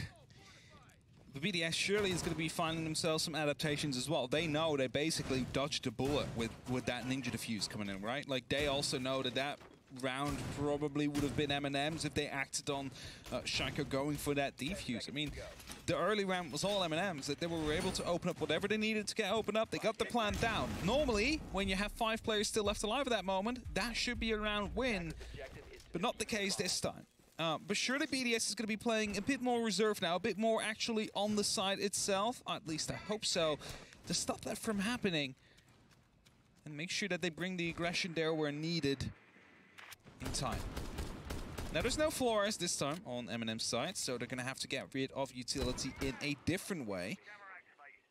That means Bride has a bit more free reign with his cameras. Able to take out drones, for example. Solus had them banned. Yeah, it's obviously more of a familiar game because the removal of Solus is something where, you're sort of like, but at the same time, it's still early days for Solus, especially as there's an importance to this game that varies with the importance of where we might have seen her. We saw her played a fair bit yesterday. Mixed success across the whole day, I think it's fair to say, because it's early. And you're not seeing League play. You're not seeing Renshiro this round either. Tyrant very quick into construction. Lems isn't too far away. There's a player either side of him, though. That's the sort of danger. When you're between this, Shaiko and an Lems place, how do you act? For now, Tyrant's going to sit and wait for a call. Now, construction is very important to hold on to because it will enable a plan to happen, and I think that's what the rest of M&M is starting to work around to now. However, Tyrant, he could be double swung at any given moment because they know he's out here Bennett gets very close. Shaiko to run past, but surely the player on the bedroom side should be going for a bit of a swing now. No, Shaiko again going through, but he falls eventually, and LM's not there to help his teammate. It's going to be meaning that BDS is now 2 men down. Yeah, different approach here over the side, and you wonder if this was the team talk direction that they wanted to have. Expecting this to be the side the swing comes across. There it is. Bride on the door, and Alem's from the logistics side, and they're able to at least take care of Tyrant and maybe try and bite back some of this verticality. However, with just under a minute left, and Nello going to see if he can try and plant the kit slightly deeper, a slightly different position. Alem's finds Nello, though, and as you said it, Warden had the cover on the smoke. He's looking for the fight. Cannot quite find it. Users gets the angle. And Leak Effect gets one back on the stairs. The 2 versus 2. The Maestro Cam's doing a bit of damage and work. Maybe some attention or a drone that was caught out, but it wasn't done to the player. Maybe just a statement piece of saying 30 seconds. What are you going to do? Heard the warding glasses activate there as the smokes came through. Good adaptation, but the diffuser will be recovered. They can see, though, but they bash that camera, so that information has been taken out. Lots of damage done, though, from above. Now you have Leak Effect coming up from behind as well. As the cam starts up, he gets the injury onto users. It's a 1-on-2 now, with 12 seconds on the board and the diffuser down. Solotov needs to make a guess. He guesses wrong. Leak Effect gets that final 2 kills, and that's BDS with yet another round on the board. Camera is only blind for the time the doors are shut. And there was a bit of scrap damage that was done on the collection of the kit. Obviously would have aided in what was the down there from the Maestro bubble. 5-1. BDS find themselves peeling further and further away here on this, the opening half. Now they've got to see if they can try and just push it over the edge. Eminem, they obviously have used their timeout. They've only got the road ahead to see if they can try and root something. But it has been a very rocky road to get here for them. So far, yes, definitely has been. So again, this map is a bit of survival, making sure that you have the opportunity to strike back in the next 2, take it with that 2-1 victory. Not saying Eminem has lost already, however, BDS is one of those teams where they rarely lose Clubhouse, and Eminem are fully aware of it. They're truly trying to test BDS, but BDS too strong so far. But the attacks are coming through, and they're defending the basement. That is a difficult side to get through. You need to often rely on these hatches, and if a M&M roamer goes unseen, we might just get a bit of a repeat of what we saw Leak Effect do earlier on. So BDS, they need to make sure they drone everything very carefully before they start approaching that site, but again, not lose too much time in the process. All right, Eminem, as I said, the mantle and the pressure of being the pushers is something that you had in the first half. Now it's been taken over, the baton's been handed, and BDS have a lot of room for error here. The start is going to be a quick check with the Nook. They're still getting some breach over the top, but there's not really anyone from Eminem close. Tyrant is the only loose thread, playing himself around the brick stairs on the far end, waiting for anything a bit closer, but they're not going to find him as of yet as they shape themselves up around blue. Efac's going to be the one that sort of steps his way towards it, but he's hot droned ahead, and he's playing himself in the element of surprise. Ooh, he might be seeing his army now. That is going to be the instant response from Leak Effect to come through. Clinical as they take down Tyrant, and that is going to be an opening kill. Very important here for BDS. I think Eminem, they wanted to, you know, make something happen, at least waste some time, get that first kill, but instead they lose out on it. That means BDS now have 2 minutes left to do all the prep work they need and instantly go back towards the side afterwards to find a plant, potentially. So, you know, Eminem, they need to fight back now. They need to go aggressive as BDS is going to be opening up. You cannot afford to give them any space. As soon as they start dropping motorcycle, as soon as they are on the same horizontal level as you, that is when you're going to be struggling. Well, both hatches pop off in a cacophony of danger. The third for good measure here as BDS are doing a lot of work with a lot of pace. Eminem, they can only sort of sit and wait and feel the hatches batten and break against the top of them as they start to suffer the wrong end of it. Neo, he's keeping an eye and a watch down oil and the swing of blue. Shaiko is going to be the first to get in close here on the opposite side, and the Vector can be a laser in this sort of engagement, so they pulled themselves back, but Pipes has fallen. Likefak, he's tucked himself in. Ranchero is the one that gets the kill on the end of it, and they're still sort of holding on and trying to piece together just where the push is. They've entirely had to leave Armory as a site and a side. They've pulled themselves out of it. The top isn't safe for them, but there it is. Look down, Nello's able to get one, slips his way back round, 40 seconds, and they find one off of the end of it, but They're still causing so much damage here.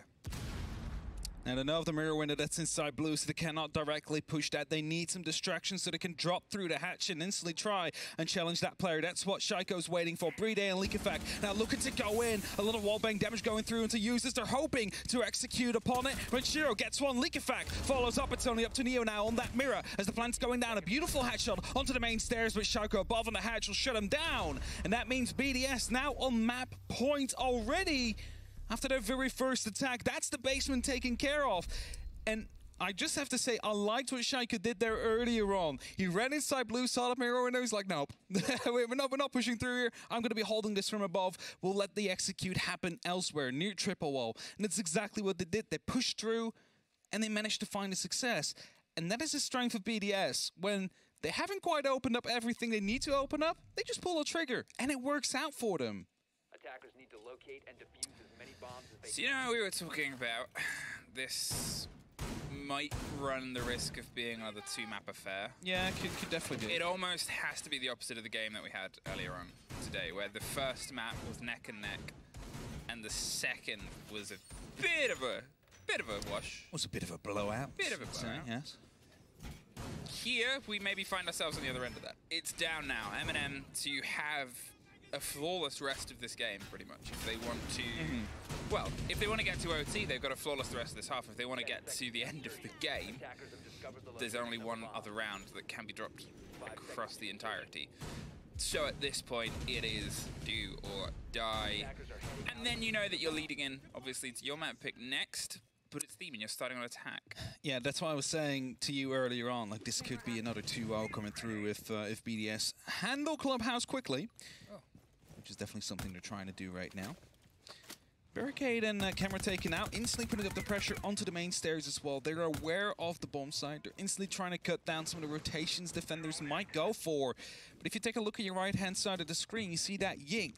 You cannot help but think there's going to be at least some form of aggression coming through. That could either be around the construction area where they try and instantly push through. It could be through any of the hatch drop downs into the direct side, or maybe even bathroom where the mirror windows are located. Just so many places you can use these Candelas and then try and find yourself with some extra success. Now the important walls that start to get popped open are these, the conjoinment of construction. We talked about how it is a bit of a big play space when you're trying to separate this top floor, regardless of whether you're going for the take and the plant on the top floor or the play below. Either way, it comes with a lot of attention, comes with a lot of focus.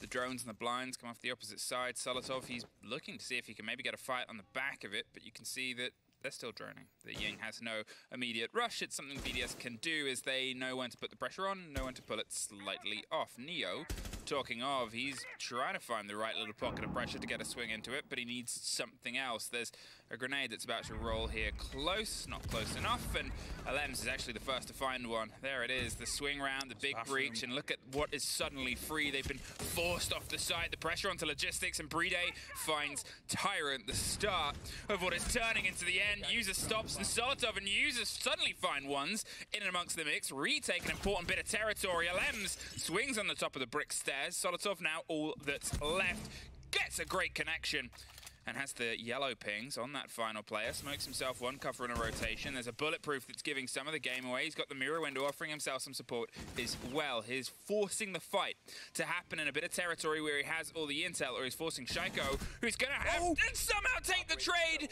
M&M get the round. I was about to say gonna have to take the fight at less health. If he had a bit more, that might have been all she wrote. That would have been it, but due to the tiebreaker rules inside of a game, defense always wins a trade situation unless that diffuser is planted. So due to the fact that that wasn't the case, M&M live another round. A beautiful clutch to come through to provide themselves a bit of an extra lifeline. But that was way too close for comfort there. That was a trade, and, you know, maybe BDS a little bit, you know, annoyed by that, but it's going to be all it is, just a slight annoyance that they haven't been able to lock it off yet. M&M going back towards the basement, though, hoping to hold on to it this time. No mirror on the board, as it has been dealt with quite well by BDS. choosing to go for different options. You see the Goyo on users, for example. It's going to be able to put some fire down in that room as soon as the pressure gets a bit too hot. So you see it onto you know, some of the immediate entrance points that BDS would like to take, possibly, just to make sure that that will be slowed down ever so slightly. 5 seconds remaining. So it seems like a quite heavy roam. Mozzie, Vigil, Mute, all up on that top floor. They're hoping to waste some time of BDS here, but, you know, the thing is, they're 4 rounds ahead. If they realize this, might just go straight for side. I mean, I said they sort of had to be flawless, and you physically could not get closer. Yeah, could not get closer than that. Could not get closer to a round going away from you than what we've just seen. M&M bite the skin on the skin of their teeth. Keep themselves in this map. Shaiko takes a fair chunk of damage there as he's caught in the fire on the breach and the breakthrough. Tyrant, I mean, he's playing with those bars. Does he know how close they are? Just on the other side, it's a very aggressive position. They seem to have some awareness. Bride wants to swing at the same time as the pressure, the calls come together. There's the drone confirmation, and there is the right time for Tyrant to leave. Trying to fall back here, but Shaiko already in quite deep. Leak Effect will find users.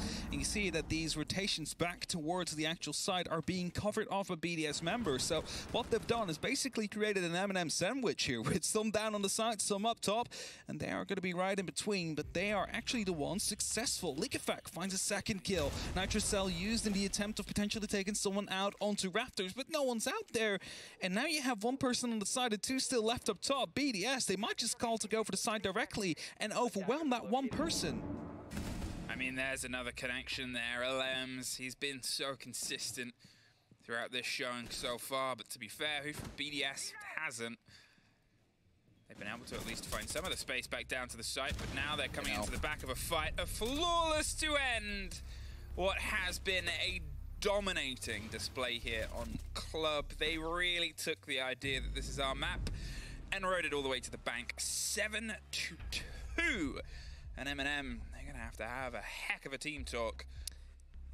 Yeah, they're definitely going to have a bit of a chat there to make sure they are going to be right back into the mental for that second game, because, again, it's going to be a rough start for them. They will be starting off on the attack on Theme Park.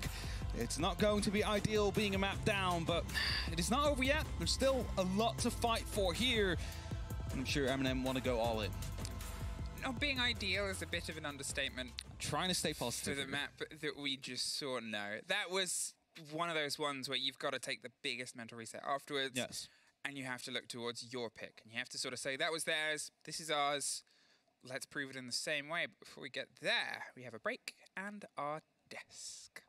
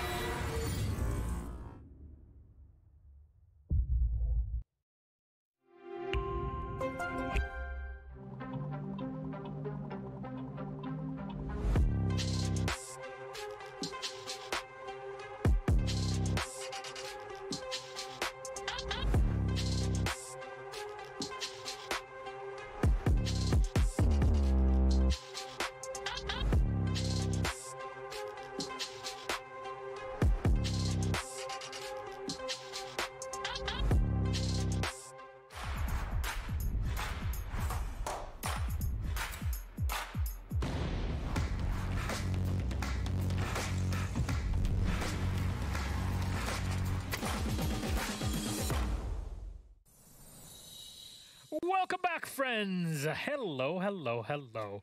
BDS, make it real quick on Clubhouse. 7-2. Who would have thought that that would happen? Literally everybody in the world. What a surprise. Except for M&M for some goddamn reason. But so how did BDS take this? I mean, if you look at the attacks on the side of M&M and the attacks of BDS, it's a very big difference. M&M let BDS get away with quite a few things on their attack, we could say. I'm talking a Velchem in bar, in the jukebox, and then Leak Effect flank in from Strip Club where they're not aware of this. There's literally someone walking right behind the Thermite and he's not aware of it. The plant where Shaiko drops from construction and goes for the Ninja Defuse, where you could blame it on the fact that there's a C4 going off probably at the same time as a tick of the plant. You get the tinnitus from that, but it's very unfortunate that BDS get away with these types of things. It could have been a 7-1, by the way, if you look at that, because M&M won one round off of a trade where they won it because they were on defense. They almost got Braziled. Nearly a 7-1. Yeah. The joke's not overused, Milosh, thankfully. But a player that's not overused is the rookie, EFAC. Again, MVP, the GOAT, as you like to call him. It's what he does. I mean... He's so good. There's only so much you can say about EFAC, but there's also only so much you can say about taking BDS to Clubhouse. I'm kind of like a bit speechless with it. All right. It's like... I don't know why. We can move to map 2 at this point. Honestly, we definitely should. Sorry, Jack, if you wanted to say something, but you have a clip. I wanted to talk about the Ninja Defuse. Yeah. Yeah. Okay, that was a really cool one. A ninja plant and then a Ninja Defuse. That was a good. Have we got the clip of it? Yeah, we do. Go. I'm gonna bring it up. So here's what I thought about the plant. Now, there's a reason that Nello, particularly, is playing Gridlock. It is not to deny any flanks whatsoever. It is because the sound of the Gridlock track stingers are so loud, basically. And that's what enables Nello to get the plant down. You take the smokes down, you throw the Gridlock stingers, the track stingers out, the sound covers the plant, the sound, basically. Therefore, the plant goes down. Shaiko, completely above, completely unaware of that sound. When the plant goes down and Shaiko drops, obviously the Ninja Defuse goes off. And haha, it's funny. I think it's the first time we've ever seen a Ninja Defuse in Siege before. What undoes M&M is two things. One, Nello throws the track stingers. Watch on the left-hand side of your screen where Shaiko gets on this. The track stinger gets thrown now. So Nello covers his own sound of the defuse going down, and then a C4 goes off, and that is just simply what has enabled this Ninja Defuse to happen. It's the two sound cues, and particularly one that M&M intended to use, has actually worked against them. And it was genius from Shaiko. I have no idea how he's got away with it, but he did. I mean, he keeps getting away with it. It's incredible. He's been getting away with it forever in pro play, and here he is now, champion, major champion. So there we go. A major champion sneaky defuse. It's beautiful. They countered one another without even knowing it. It's beautiful. Anyways, moving on to our next map, because we just got to throw Clubhouse by the wayside. It never happened, at least if M&M are concerned. And now we go to Theme Park. Now, luckily, both of these teams played the map yesterday and had the exact same result. So how does that go, Tristan? I think that's Skyscraper. They played yesterday, had the same result. Oh, yeah. Yeah, what am I talking about? It's a difficult day for me. It's just a really difficult day. The retirement home are calling. They want him back by 8. That's why it's going to be a nice quick 2-0. M&M have been told. They're on payroll. They're on Milosh payroll. I am so old. Milosh and malfunctioning. I like how M is laughing also. M&M. Okay, server. But anyway, Theme Park, a map that both teams are good at, a map that has preference for both teams, especially M&M. We spoke about earlier in the Challenger League game. It's one of those maps where they kind of, I know they really like to take the Monty. I know they like those sort of crutch operators, Ying, Monty, Lion, Dokkaebi. They won't be afraid to use it. They're going to use it. It's going to be interesting to see which aspect of that the BDS chooses to ban, or if they just lean into that themselves. M&M have got a much better chance with Theme, purely just because of the map. But again, it's BDS. They're good at it. I think the thing for BDS is obviously it's going to be the fighting at the borders, right? Fighting at the top cache, top dragon balcony, those kind of areas, and the cafe side for the top floor. And that's how Theme Park plays out in most scenarios. Whoever wins that initial tussle around the territory, the first port call of the map, tends to win the round, whether that be the attack or whether the defenders hold on to it. So, but yeah, I think certainly for M&M, Clubhouse is very clearly not their map. It was a permaban for them for a long time.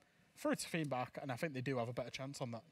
And if we're talking about attacks on Theme Park, well, if you look at M&M, it is one of their best attacking maps, where they win about 64% of their attacks. Also one of their better defensive maps. You can say it might be one of their best ones, except if you take Chalet out, but obviously if BDS have a bigger map pool, they can just ban Chalet.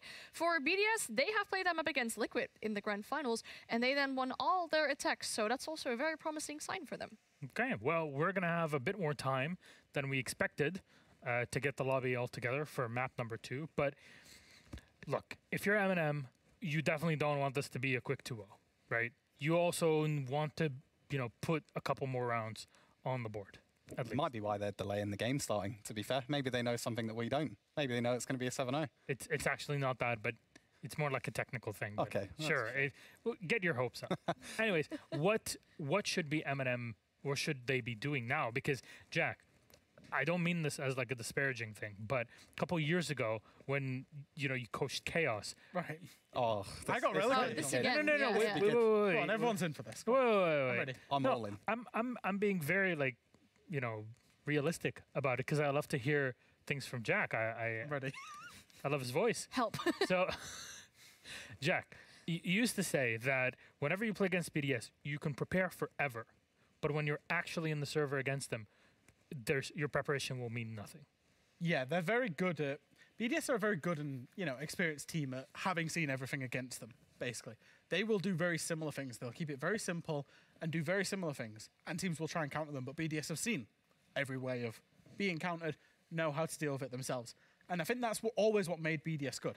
I think now that they've added Leak Fac as well, they now have that dimension of just being able to do something different. At least one player just doing something different as well, and that's what makes them so good. And I think Theme Park, it's not one that was always in the BDS locker. They used to suck at it. There's no two ways around it. They lost it against Chaos. Yeah, and then Alem said, look, we took too many L's, including the one against Chaos. I think that was the real trigger. Yeah. And okay, this is the time for us to actually practice the map. They practiced it for 3 weeks. They come back, 4 weeks later, we're saying, oh, are they going to suck at it again? They go up and smash whoever they played against. So, going in 1 month from Shaiko tweeting about Theme Park and complaining about it, that it's now in the rotation, to actually, we're pretty good at it now. It's pretty impressive. It shows that progression of the team as well, right? Yeah. Theme Park was a permanent ban. Villa was a permanent ban of BDS for the longest time. And now we're looking at them as major champions playing pretty much 8 maps, maybe 9, depending on their day, whether they want to include Chalet or not and how they're feeling. And I think that's a really good progression for a team. And that's what I say. They have continued to grow, even though, the last year before Yunchping was not the best. I also think, in a way, it's somewhat of a credit to how the game is developed, to be completely honest with you. I think people just know now in general how to play maps like Theme Park. Then also you have the option to take things like EMPs. You have the option of playing like 1.5s. I think back when they complained about the map, we might have still had ACOGs back then, to be honest. So, it's just one of those things. The game is developed. There's more ways to play maps. Maybe it's just naturally sort of slid over to being something that they like. I'm just looking at the operator bans as well going into Theme Park. M&M banned Mav and Cade, and BDS banned Thasher and Solis. Probably expecting some switches in that, considering the few things that BDS got away with had to do with some information that they had as well. What would be swapped? I mean, a Velk ban, for example, just, denying a little bit of that information on defense that BDS played so well off of just in that game. Or the Maestro, for example. Yeah, it was hard to see a Maestro ban. It feels like, oh my god, is this... late 2018, early 2019 again? What's going on? We had a Maestro ban yesterday. Yeah, that's what I'm saying. We did have one That's yesterday. literally what I just mentioned. Yeah. You're talking about me in the retirement home? Tristan? Oh, I was encouraging Wake you. up, I samurai. was making sure that you were correct about something. I wanted to build you back up. But yeah, I think information denial on theme for a ban would be good. We saw it in the Challenger League game as well. We thought we might actually see that, but we didn't. We saw a Mirror ban instead, and then not a single attack was won by the team that decided to ban Mirror because they were playing against a Valkyrie, a Pulse, a Mozzie every single round. But still, yeah, I think information denial is probably a good way to go here for BDS. Yeah, I think we also didn't mention the Azami. We saw the Solace Mirror ban in this CL game. That leaves Valkyrie, like you say, Pulse. Azami is always open. You're always going to have these things. I think Theme Park, it depends which way a team is happy to crutch to. Are you happy to crutch to a Solace? Are you happy to crutch to sit behind a mirror window? Or are you happy to crutch onto a Valkyrie or an Azami? Because you're going to have some of them in play at least. And I just think one thing about Theme Park is M&M have got this reputation now as being known as a team that throws a lot of rounds. Theme Park is... both of their phases. Come on, let's be honest. Fresh is an expert on having a team that throws rounds, in fairness. That's true. I'm sorry, I watched stage 3 of Rogue. We were only 4 points from top. I don't think he got 4 points. I did. Fair. We drew about 17 times, mate. That's true. 6-6. Anyway, yeah. What I meant by throws round was like throw 5v1s, 4v1s. Theme Park, where was it? Was it Berlin? Where they threw a 5v1 on Theme Park against Furia, against Fancy. And then also in EUL Stage 3, they threw a 4v1. Yeah. Against 4v1's Skiddy. always. on Navi. So, you know, they have a bit of a tainted history of throwing rounds on Theme Park. And even though it's a rarity for it to happen, it still gets in your head when everybody talks about it. Because, of course, it's going to be the talk of the town for the 10 minutes where it's relevant. Wasn't one of those 4v1s or 5v1s that was played against M&M also awarded for Esports Player of the Month or the Year or something? So, I mean, if anyone starts playing it, starts talking about it, must hurt your mental. I assume not on M&M's side. Probably the team that played against them. Yeah, sorry, that's what I mean. Like they'd be pretty happy. It should be a new award. We should have the Throw of the Month. That would be good. Was it Throw of the Month? Yeah, we should do a Throw of the Month. Actually, Rogue got a few of them, didn't they? Yeah, it'd be good. That'd be nice for us to win something again. Well, at least Rogue made it to EUL finals one way or the other. Anyways, this is who he is, by the way, for those that are asking in the chat. Who is this guy with the glasses? It's This. He's the, I guess, coach, manager, whatever you want to call him from Rogue. What do you actually do there? Anything. What does Meatbee do on the team? Water boy. Yeah, I mean, even Ant's getting involved in. I mean, Berlin was. Anyways, thank you very much, my friends. It is time for us for potentially our last map of the series. Maybe it's up to M&M to take us to map 3. Will they do that or not? We'll have to see in game. Back to our beauties on the caster's desk. Tap M. Enjoy. Thank you very much, Miloc, and thank you. Welcome back to the caster desk where we actually do not try and humiliate each other. Actively. Every single given possibility. Wonderful, happy holidays. Yeah, it's just like a brawl over there. I don't know what's happening. It's like a Battle Royale. I was going to say, before the throw, I was thinking, I'm going to say that I feel bad for Anne, and then she got involved at the end as well. Yeah. So I don't feel bad for any of them. So just get in the game. Yeah, we'll get into this. Map 2, maybe of 2, maybe of 3, and it's down to M&M to prove anything because... Oh, social. Boy, howdy! That first map sure was... powerful. That's a warm-up. That's what we call that, Emmy. Just getting up to speed. I think it's also called brutal demolition. Yeah, no, definitely. On BDS's side. But I mean, okay, I say brutal. It was. No, it was brutal. Yeah, but it was quite calm and collected. It wasn't like the most unbelievable, like no holds barred. They're taking control of all the map and M&M. Calculated brutalism. Yeah, they did what they needed to do when they needed to do it, whether it was a minor thing, whether it was something small or huge, it was what was needed. They played the rounds ahead of them, and sure, there's a bit of a back and forth in terms of pacing, but they were never too inherently or sort of deliberately stressed by it.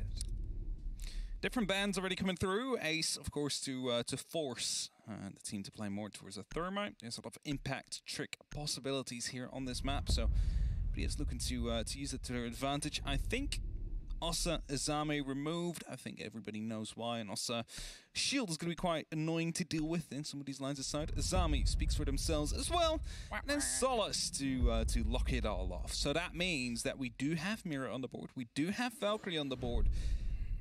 And it's up to BDS to decide which of those they want to bring in these very first couple rounds. BDS, they lean in here. They start with their defense. They have, I guess now, you know, M&M has an even greater challenge ahead of them because it's not just do as much as you can on the half, it's do as much as you can on what is known as the weaker half of this map. There's really still a bit of a skew, a bit of a statistic that drives. And that's another level of pressure. That's another thing that M&M have to contend with is this an expected loss, or is this just the sort of nature of what happened on the previous map? Yeah, it's what I was saying to you earlier, right? It's like Clubhouse is coming in, I'll really write that off to BDS. The big issue is that M&M is then starting off an attack on the second map, which they then need to win to bring this to a third. And I'm not saying it's impossible, it's definitely possible. I mean, M&M, they might just play the map of their lives at this moment in time. But again, you're playing against BDS, the current reigning major champions. They are basically reborn with League of Fact joining their roster.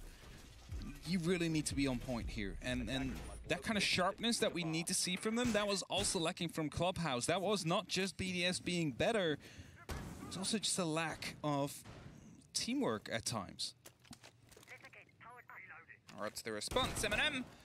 Time to tell. Ranchero and Alems both sort of playing the swing possibility here with a lot of electronics, giving them that stretch support. Neo's going to spray through and get the door open with the safety of range as they opt to pull back. You need sort of one swing player playing that pressure onto the cash door. They might suffer from anyone that goes for a rotation, potentially down from computer, which you can see them flirting around with here on M&M. They're going to get that popped open, and then you swing over the top of Dragon. But either way, it's still that single player, and how long will Renshiro stick it?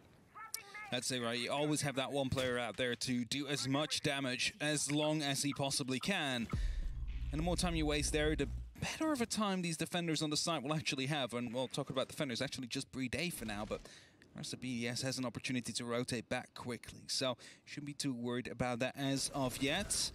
That's the first frag to come in. Solotov to be taken up by Shaco all the way from the arcade mezzanine. So a very long shot coming through there for the entry. Hey, there's a prep on a window and a pause. Nello would have heard that, and he's going to get himself somewhere else. Swings through before he finds himself suffering from multiple different angles. Doesn't give BDS the full time to set up. Renshiro drops down. Tyrant gets Shaiko on the back of that. Caught the player out that was the support, but Alems then finds Neo. They keep the pace one into their favor. There's the pings on the player, the reveal, the pull back. It's not quite who Tyrant wanted to get, though.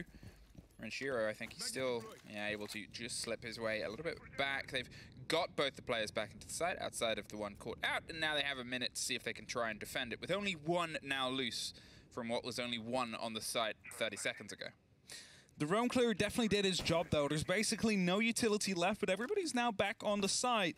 The issue you're going to have is that you are now stuck between the usage of two doors. You can either go for split, which is what Tyron was eyeing up before he just took a small amount of damage there, or the Dragon Door, which is playing close to Bree Day. Now, Hello, choosing to go for the first one. Impact EMP goes through to burn the Syria laser gate. They're hoping to find the first initial kill, which would open up the side. But BDS, again, they have that man advantage. Alem still out on that roam is going to be protecting Dragon. One important thing that we haven't quite commented on yet is the hard breach charges were gone. They no longer have what was in the pockets of the Buck, so they've just got to sort of try and drive themselves through what is a bit of a narrow space. Two doors either side. They find one, get dropped in the trade out. Nello can't quite get the connection with the next. Then it's Alem's on the back end, and suddenly Tyrant is all alone inside split. There's guns either side of him. He's got a gate there too, and only a pocket full of seconds. He's just going to see if he can pre-fire an angle, bait one of the background fights in it. Can't quite find anything. The loss of the Buck proved to limit them, and the limitation proved BDS the first round. M&M, they used all their phone calls, they used all their Jekyll scans, they used 2 of the EU1Ds they have with the line scans, as you may, to get the members of BDS back towards the site.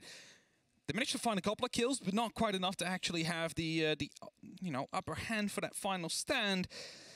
As you mentioned, losing those hard breach gadgets definitely hurtful to some extent, because they were forced through doorways. You're not going to be winning that one out, especially not with that amount of utility still left on the defenders. So it was a good attempt for M&M, but not lasting, unfortunately. And as we're headed up towards the top floor now, we're taking over a look to our left and see a somewhat similar lineup. We see the Lion, we see the Dokkaebi still down there, the Buccaneana. This time, however, it's a Floors instead of a Jackal. So focusing a bit more on clearing out the utility rather than clearing out these roamers. Of course, quite, logical considering the fact that, the bottom floor doesn't matter as much now as the top floor does when you're attacking the bottom floor sites. M&M, once again, we saw what was a structured start.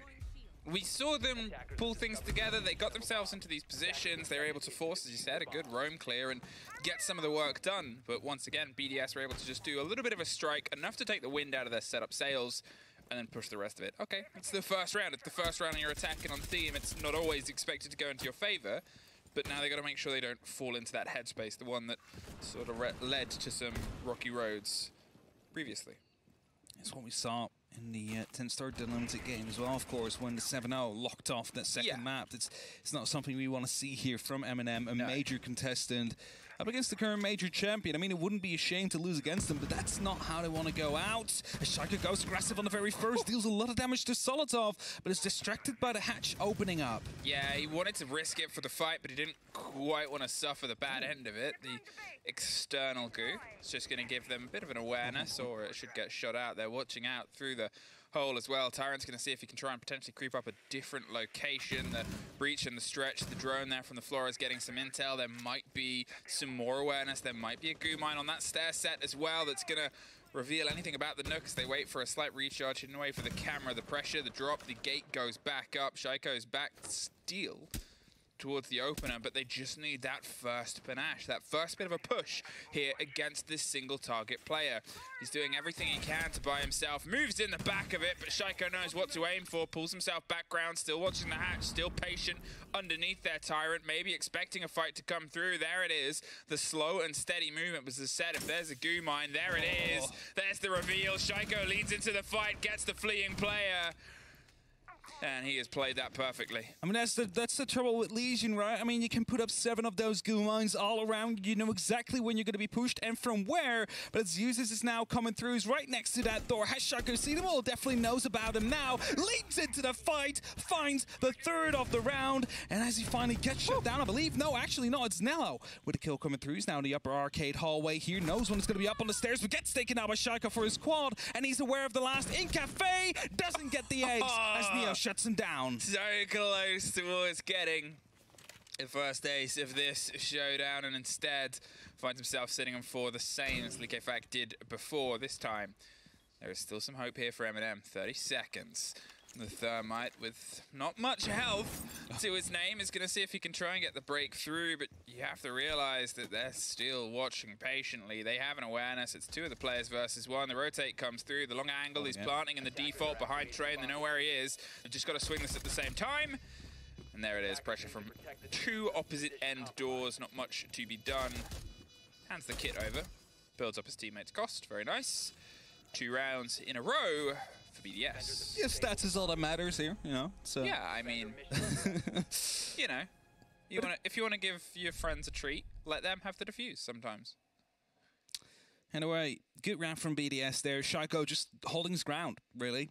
Is basically what he did there. He played around that cafe door perfectly, played those goo mines to his own advantage, but I mean, you cannot really blame him for being the person that he is, for being the fragger that he is, that he uses those goo mines to fortify his own power position, which the entire hold revolved around there. So he finds basically 2 kills on the back of that, finds 4 in total, not the ace. Oh, so be it. But it's still 2-0 for BDS. They are leading. They're expanding their lead as well as they're headed towards the initiation site now. And as they're creating these long angles, it's going to be making it quite awkward for Eminem to go for a cash take. Yes, I mean, it complicates things. It definitely does. That's for sure. Especially considering the range of the kill we saw from Shaiko as the very first of this map. Going now from the arcade mezzanine all the way over towards computer's doorway, right? So it's like they're definitely looking to play these long angles. Eminem seeming like they weren't ready for it at that time. Let's hope that is going to be a little bit different now as they approach the 3rd attack. The tertiary side, this is often what you're expected to win on your attacks. Well, theme for my sort of money marked one of those maps that had an adaptation done when the meta majorly changed. There was obviously changes across the board, but you look at this and you look at Bank and you look at how they went from very sort of claustrophobic defenses with a bit of tower put in towards big open sightlines. You sort of set yourself up, you try and get a bottom to top kill, you try and get a left to right kill, you're looking for multiple walls, breaches and breaks, and you play it often alongside anything to slow that down, whether it's mute jammers, whether it's a Rooney Gates, whether it's castle for some teams. Either way, that is the growth that Theme Park has found itself in and amongst, and that is where Eminem, as he said, they're trying to crack it, and against what has been astounding firefights and preparation either side. As I said, once upon a time, that wall would have been entirely locked, and now it's a threat. Slide opening being made onto the bunk side of things, just so you can get a long angle when you're moving from cafe, but it's not going to be the eventual side.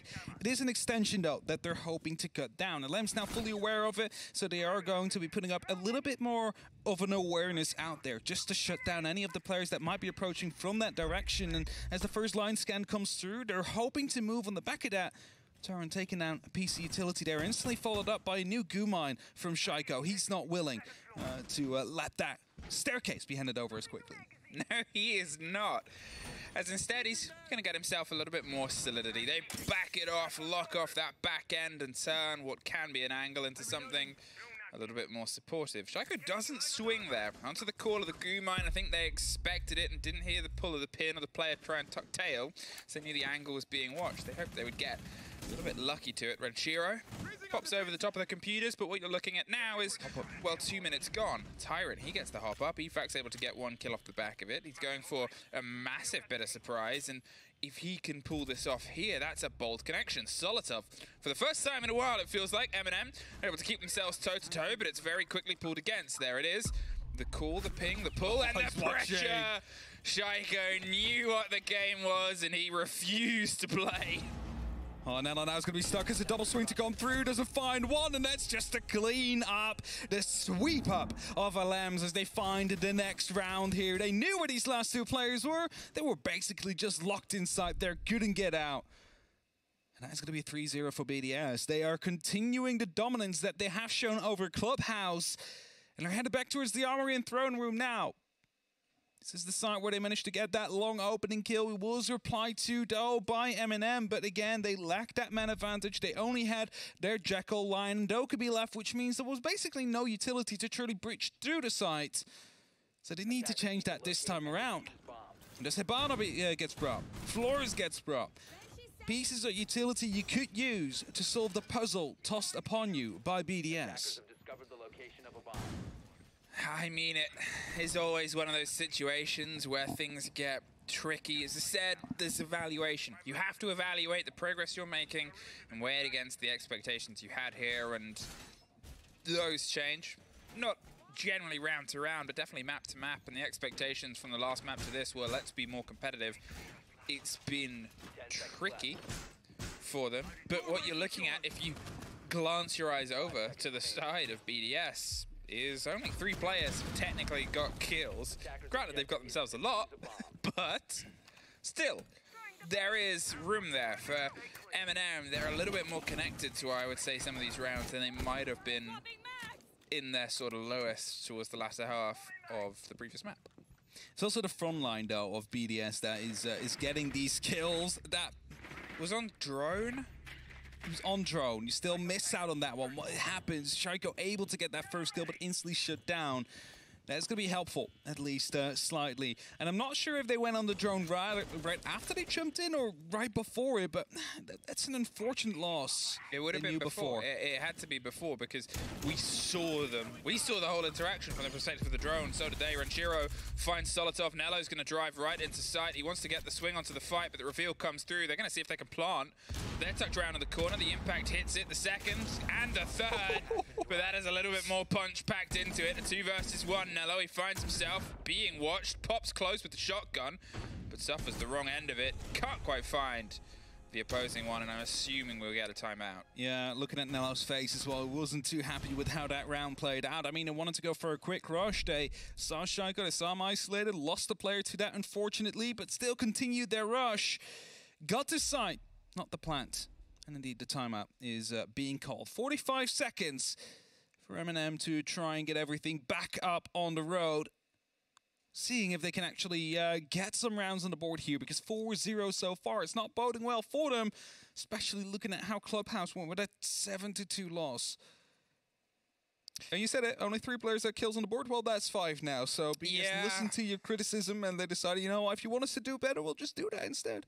Listen, I was looking for the positives, and unfortunately, so is BDS. It's rocky. It's tough because you compare some of this M&M from the M&M we saw yesterday, whether it's who they're up against, whether it's the sort of fight that's coming through. I mean, you know, you're looking at what is, for people's money, 2 of the top teams that M&M's played yesterday and today, Wolves and BDS. They're bringing this idea of a fight together against, you know, for some people, there's similarities between these teams more than a lot of other teams. There definitely is, but you know, it's also 2 slightly different approaches to it. BDS, they're being a lot more collected. BDS is currently the best team in the world as well. For those of you who missed the Jönköping major, they won it, right? They finally took it. They did what they have been basically favored by fans to do for years. And yeah, they've done it only now. when they weren't favored. Yeah, when they weren't favored, they managed to take the win. But does this remove that pressure of BDS, because now they've done it. They've won the major, right? What's another EUL final? They've already won one of those. Yeah. They've won 3 tournaments this year. That was the problem. They would win a lot of things like this and not get the major. If they can sort of demonstrate that they can do both. I mean, how many teams have we seen win a major and then drop off a little bit? How many teams have we seen win SI and then drop off a little bit? To be able to keep a consistency after major success is weirdly one of the tougher things for a lot of teams, especially in Siege. And BDS, I mean, if I'm going to say M&M, their performance is definitely suffering from yesterday. BDS is just as clean. And that's that sort of worry for any team going up against them. Definitely is. BDS not acting different to any of the teams they're playing against. It's always that same consistent performance we're seeing. And M&M so far hasn't been able to deal with it at all. It's always that worrying part. But as the pressure slowly starts coming down, 2 minutes left on that clock, you still see M&M trying to go for a bit of a guess. Where are we going from? Computers is being eyed upon now by Solotov, but as Gemini gets taken out, they see that shield. They know it's going to be quite dangerous to go out there, so Users explores a different option. But his drone gets shot out from the drone hole underneath, so he's not even going to be able to enter the building with that RC Rotero. Needs to go for a second. He's not going to be going through. Solotov dies in the meantime by Likafak, who's still aggressive out on this balcony. Spots a second head. Wanted to go for it just for a second there, but he's not going to commit.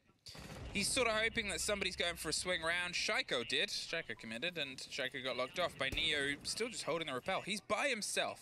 And that's what Likafak was trying to find, was maybe a support structure and hoping somebody was going to swing and, you know, treat him like the anchor. But there's nothing else that's currently coming towards the side of Neo. So they can sort of sit and wait. It's a pointless engagement now for them to take. Instead, they pull back. A minute 20, and well, why not start softening off some of this, because there's still that in the hard for them to get through. Nello, he's not expecting a jump out per se, but he's hoping that he at least gets a bit of a scratch of an engagement, maybe gets a bit closer to the window as the pressure comes across from the two of them. Haisei is going to pull back. He actually steps in, gets one. Oh, and he is waiting with bated breath behind the computer. Cannot get Neo. Neo finds his second and keeps them fighting.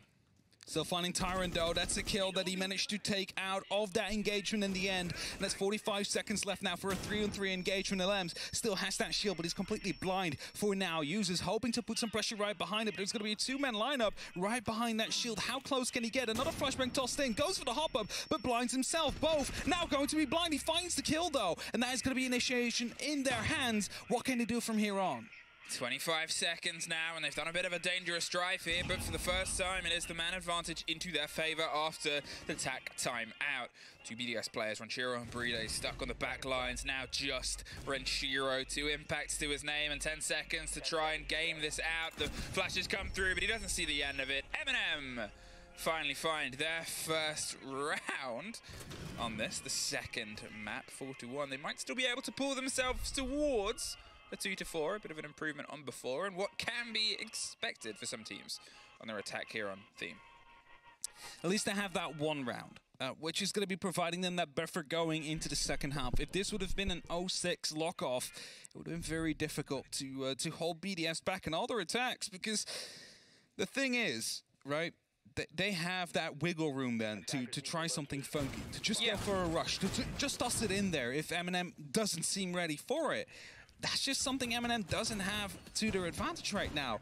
They are behind. They need to make up ground. They cannot throw in one of those pocket strats and just hope for the best. They need to try and play this as clean as they possibly can. And that last round, definitely clean. To some extent, like, except for the first initial engagement onto Likafak and not being able to isolate him for a second kill, but you still managed to trade him out right after, and that is what we like to see from M&M. That's the gameplay we saw from them yesterday against Wolves, which made them so much better than the other French team that played in the EUL finals. That's what we need to see more, just that team play, just playing on each other's trades and finding success that way. The Monty picked once again. We saw it once across Clubhouse on M&M's attack, and it didn't quite work. It was after the tack timeout and didn't quite have the right drive behind it to try and get control on the opposite end. So here, instead, they're going to see if they can set themselves up. It's worth noting the previous round, 2 of the huge guns of BDS were shut down by Neo. He's sort of held himself a bit solid. He's not always that name that you put on the list of kills, but at this point you need everybody to start showing up here and trying to plug the gaps that are otherwise being put inside of you. EFAC, he's got himself stepped up and prepped up ready around the drop of the hatch if he wants to take it. But for now, well, his Tyrant may be putting some pressure on from underneath. There's the thing with M&M, right? Normally Tyrant uses and Solotov. Those are the three that put up the kills for the team and really allow them to go for these entries. I was going to say, as Likafat goes unspotted again in that position, that could be crucial. Is that the Gemini? It's a Gemini. It's a Gemini. I was worried for him there for a second, but the grenade is going to be coming around the corner. That is something he cannot do anything about. Moves into it. That's the entry kill again for M&M. A perfect delivery there from Solotov, and now they're going to see if they can try and move behind it. The Monty is getting the pings out. They've got themselves prepped up here inside the control room. They're peering over at a hefty computer desk and hoping that the swing comes around against them. The first drone is dropped and actually is able to pop off, not quite in the range there of where they wanted it to go. The second is just going to get the reveal of the player behind the pillar. The Monty is watching. They know that there's one technically isolated, but you still have to drive your way in. There's an XRC Rotero taking out that shield a little bit further in. Smoke canisters coming through right now to stop any form of support. But Solotov does that instead by taking out Manchiro. An instant return from the smoke canister coming through from a Lems to hold the Monty at bay. Grenade coming through, but it's not going to be doing too much damage onto Bride, who holds on tight. Has that shotgun out. Is wanting to go for an instant kill here. M&M still trying to knock on the front doors here with users repelling in. That's it. Users now putting pressure onto the back line. He's seen that it's fully locked at this point. It's actually a little bit more of a swing than he might have expected. There's the reveal. The player he is caught on the pillar, finds the second and uses with Tyrant making the final connection. 2 rounds to their name and a flawless as well. Okay, M&M, the timeout has definitely opted a lot better than before. How much of a difference now can you start to put here on your defense? These 2 rounds were more than necessary for M&M because this gives them a fighting opportunity as they head over towards the defense themselves. Now they will be on the favored side. Going up against BDS, however, I believe Anne mentioned it before, they were flawless under attack during the major in the grand finals, so that is something that M&M will have to fend off here, see if they can stop BDS in their tracks, start getting into their heads a little bit here. They start off by doing so. By going towards the throne room again. So we're going towards that ground floor. It's quite a difficult side to attack to some extent. 3 walls that sometimes do get opened up. Depends on which ones they actually want to go for. Looking at the right-hand side, Bride bringing out Hibana, so the X-Currents will be in play. Not using the Thermite, probably due to often impact tricks coming through. And if you look at the left-hand side of your screen, you see 6 of them on the board. So it's going to be a bit more of a range operation here. Yeah, I mean, give yourself a bit of an arm's length. 5 seconds to insertion. Oh, that's a hidden drone in the side by Shankar. Knows that now.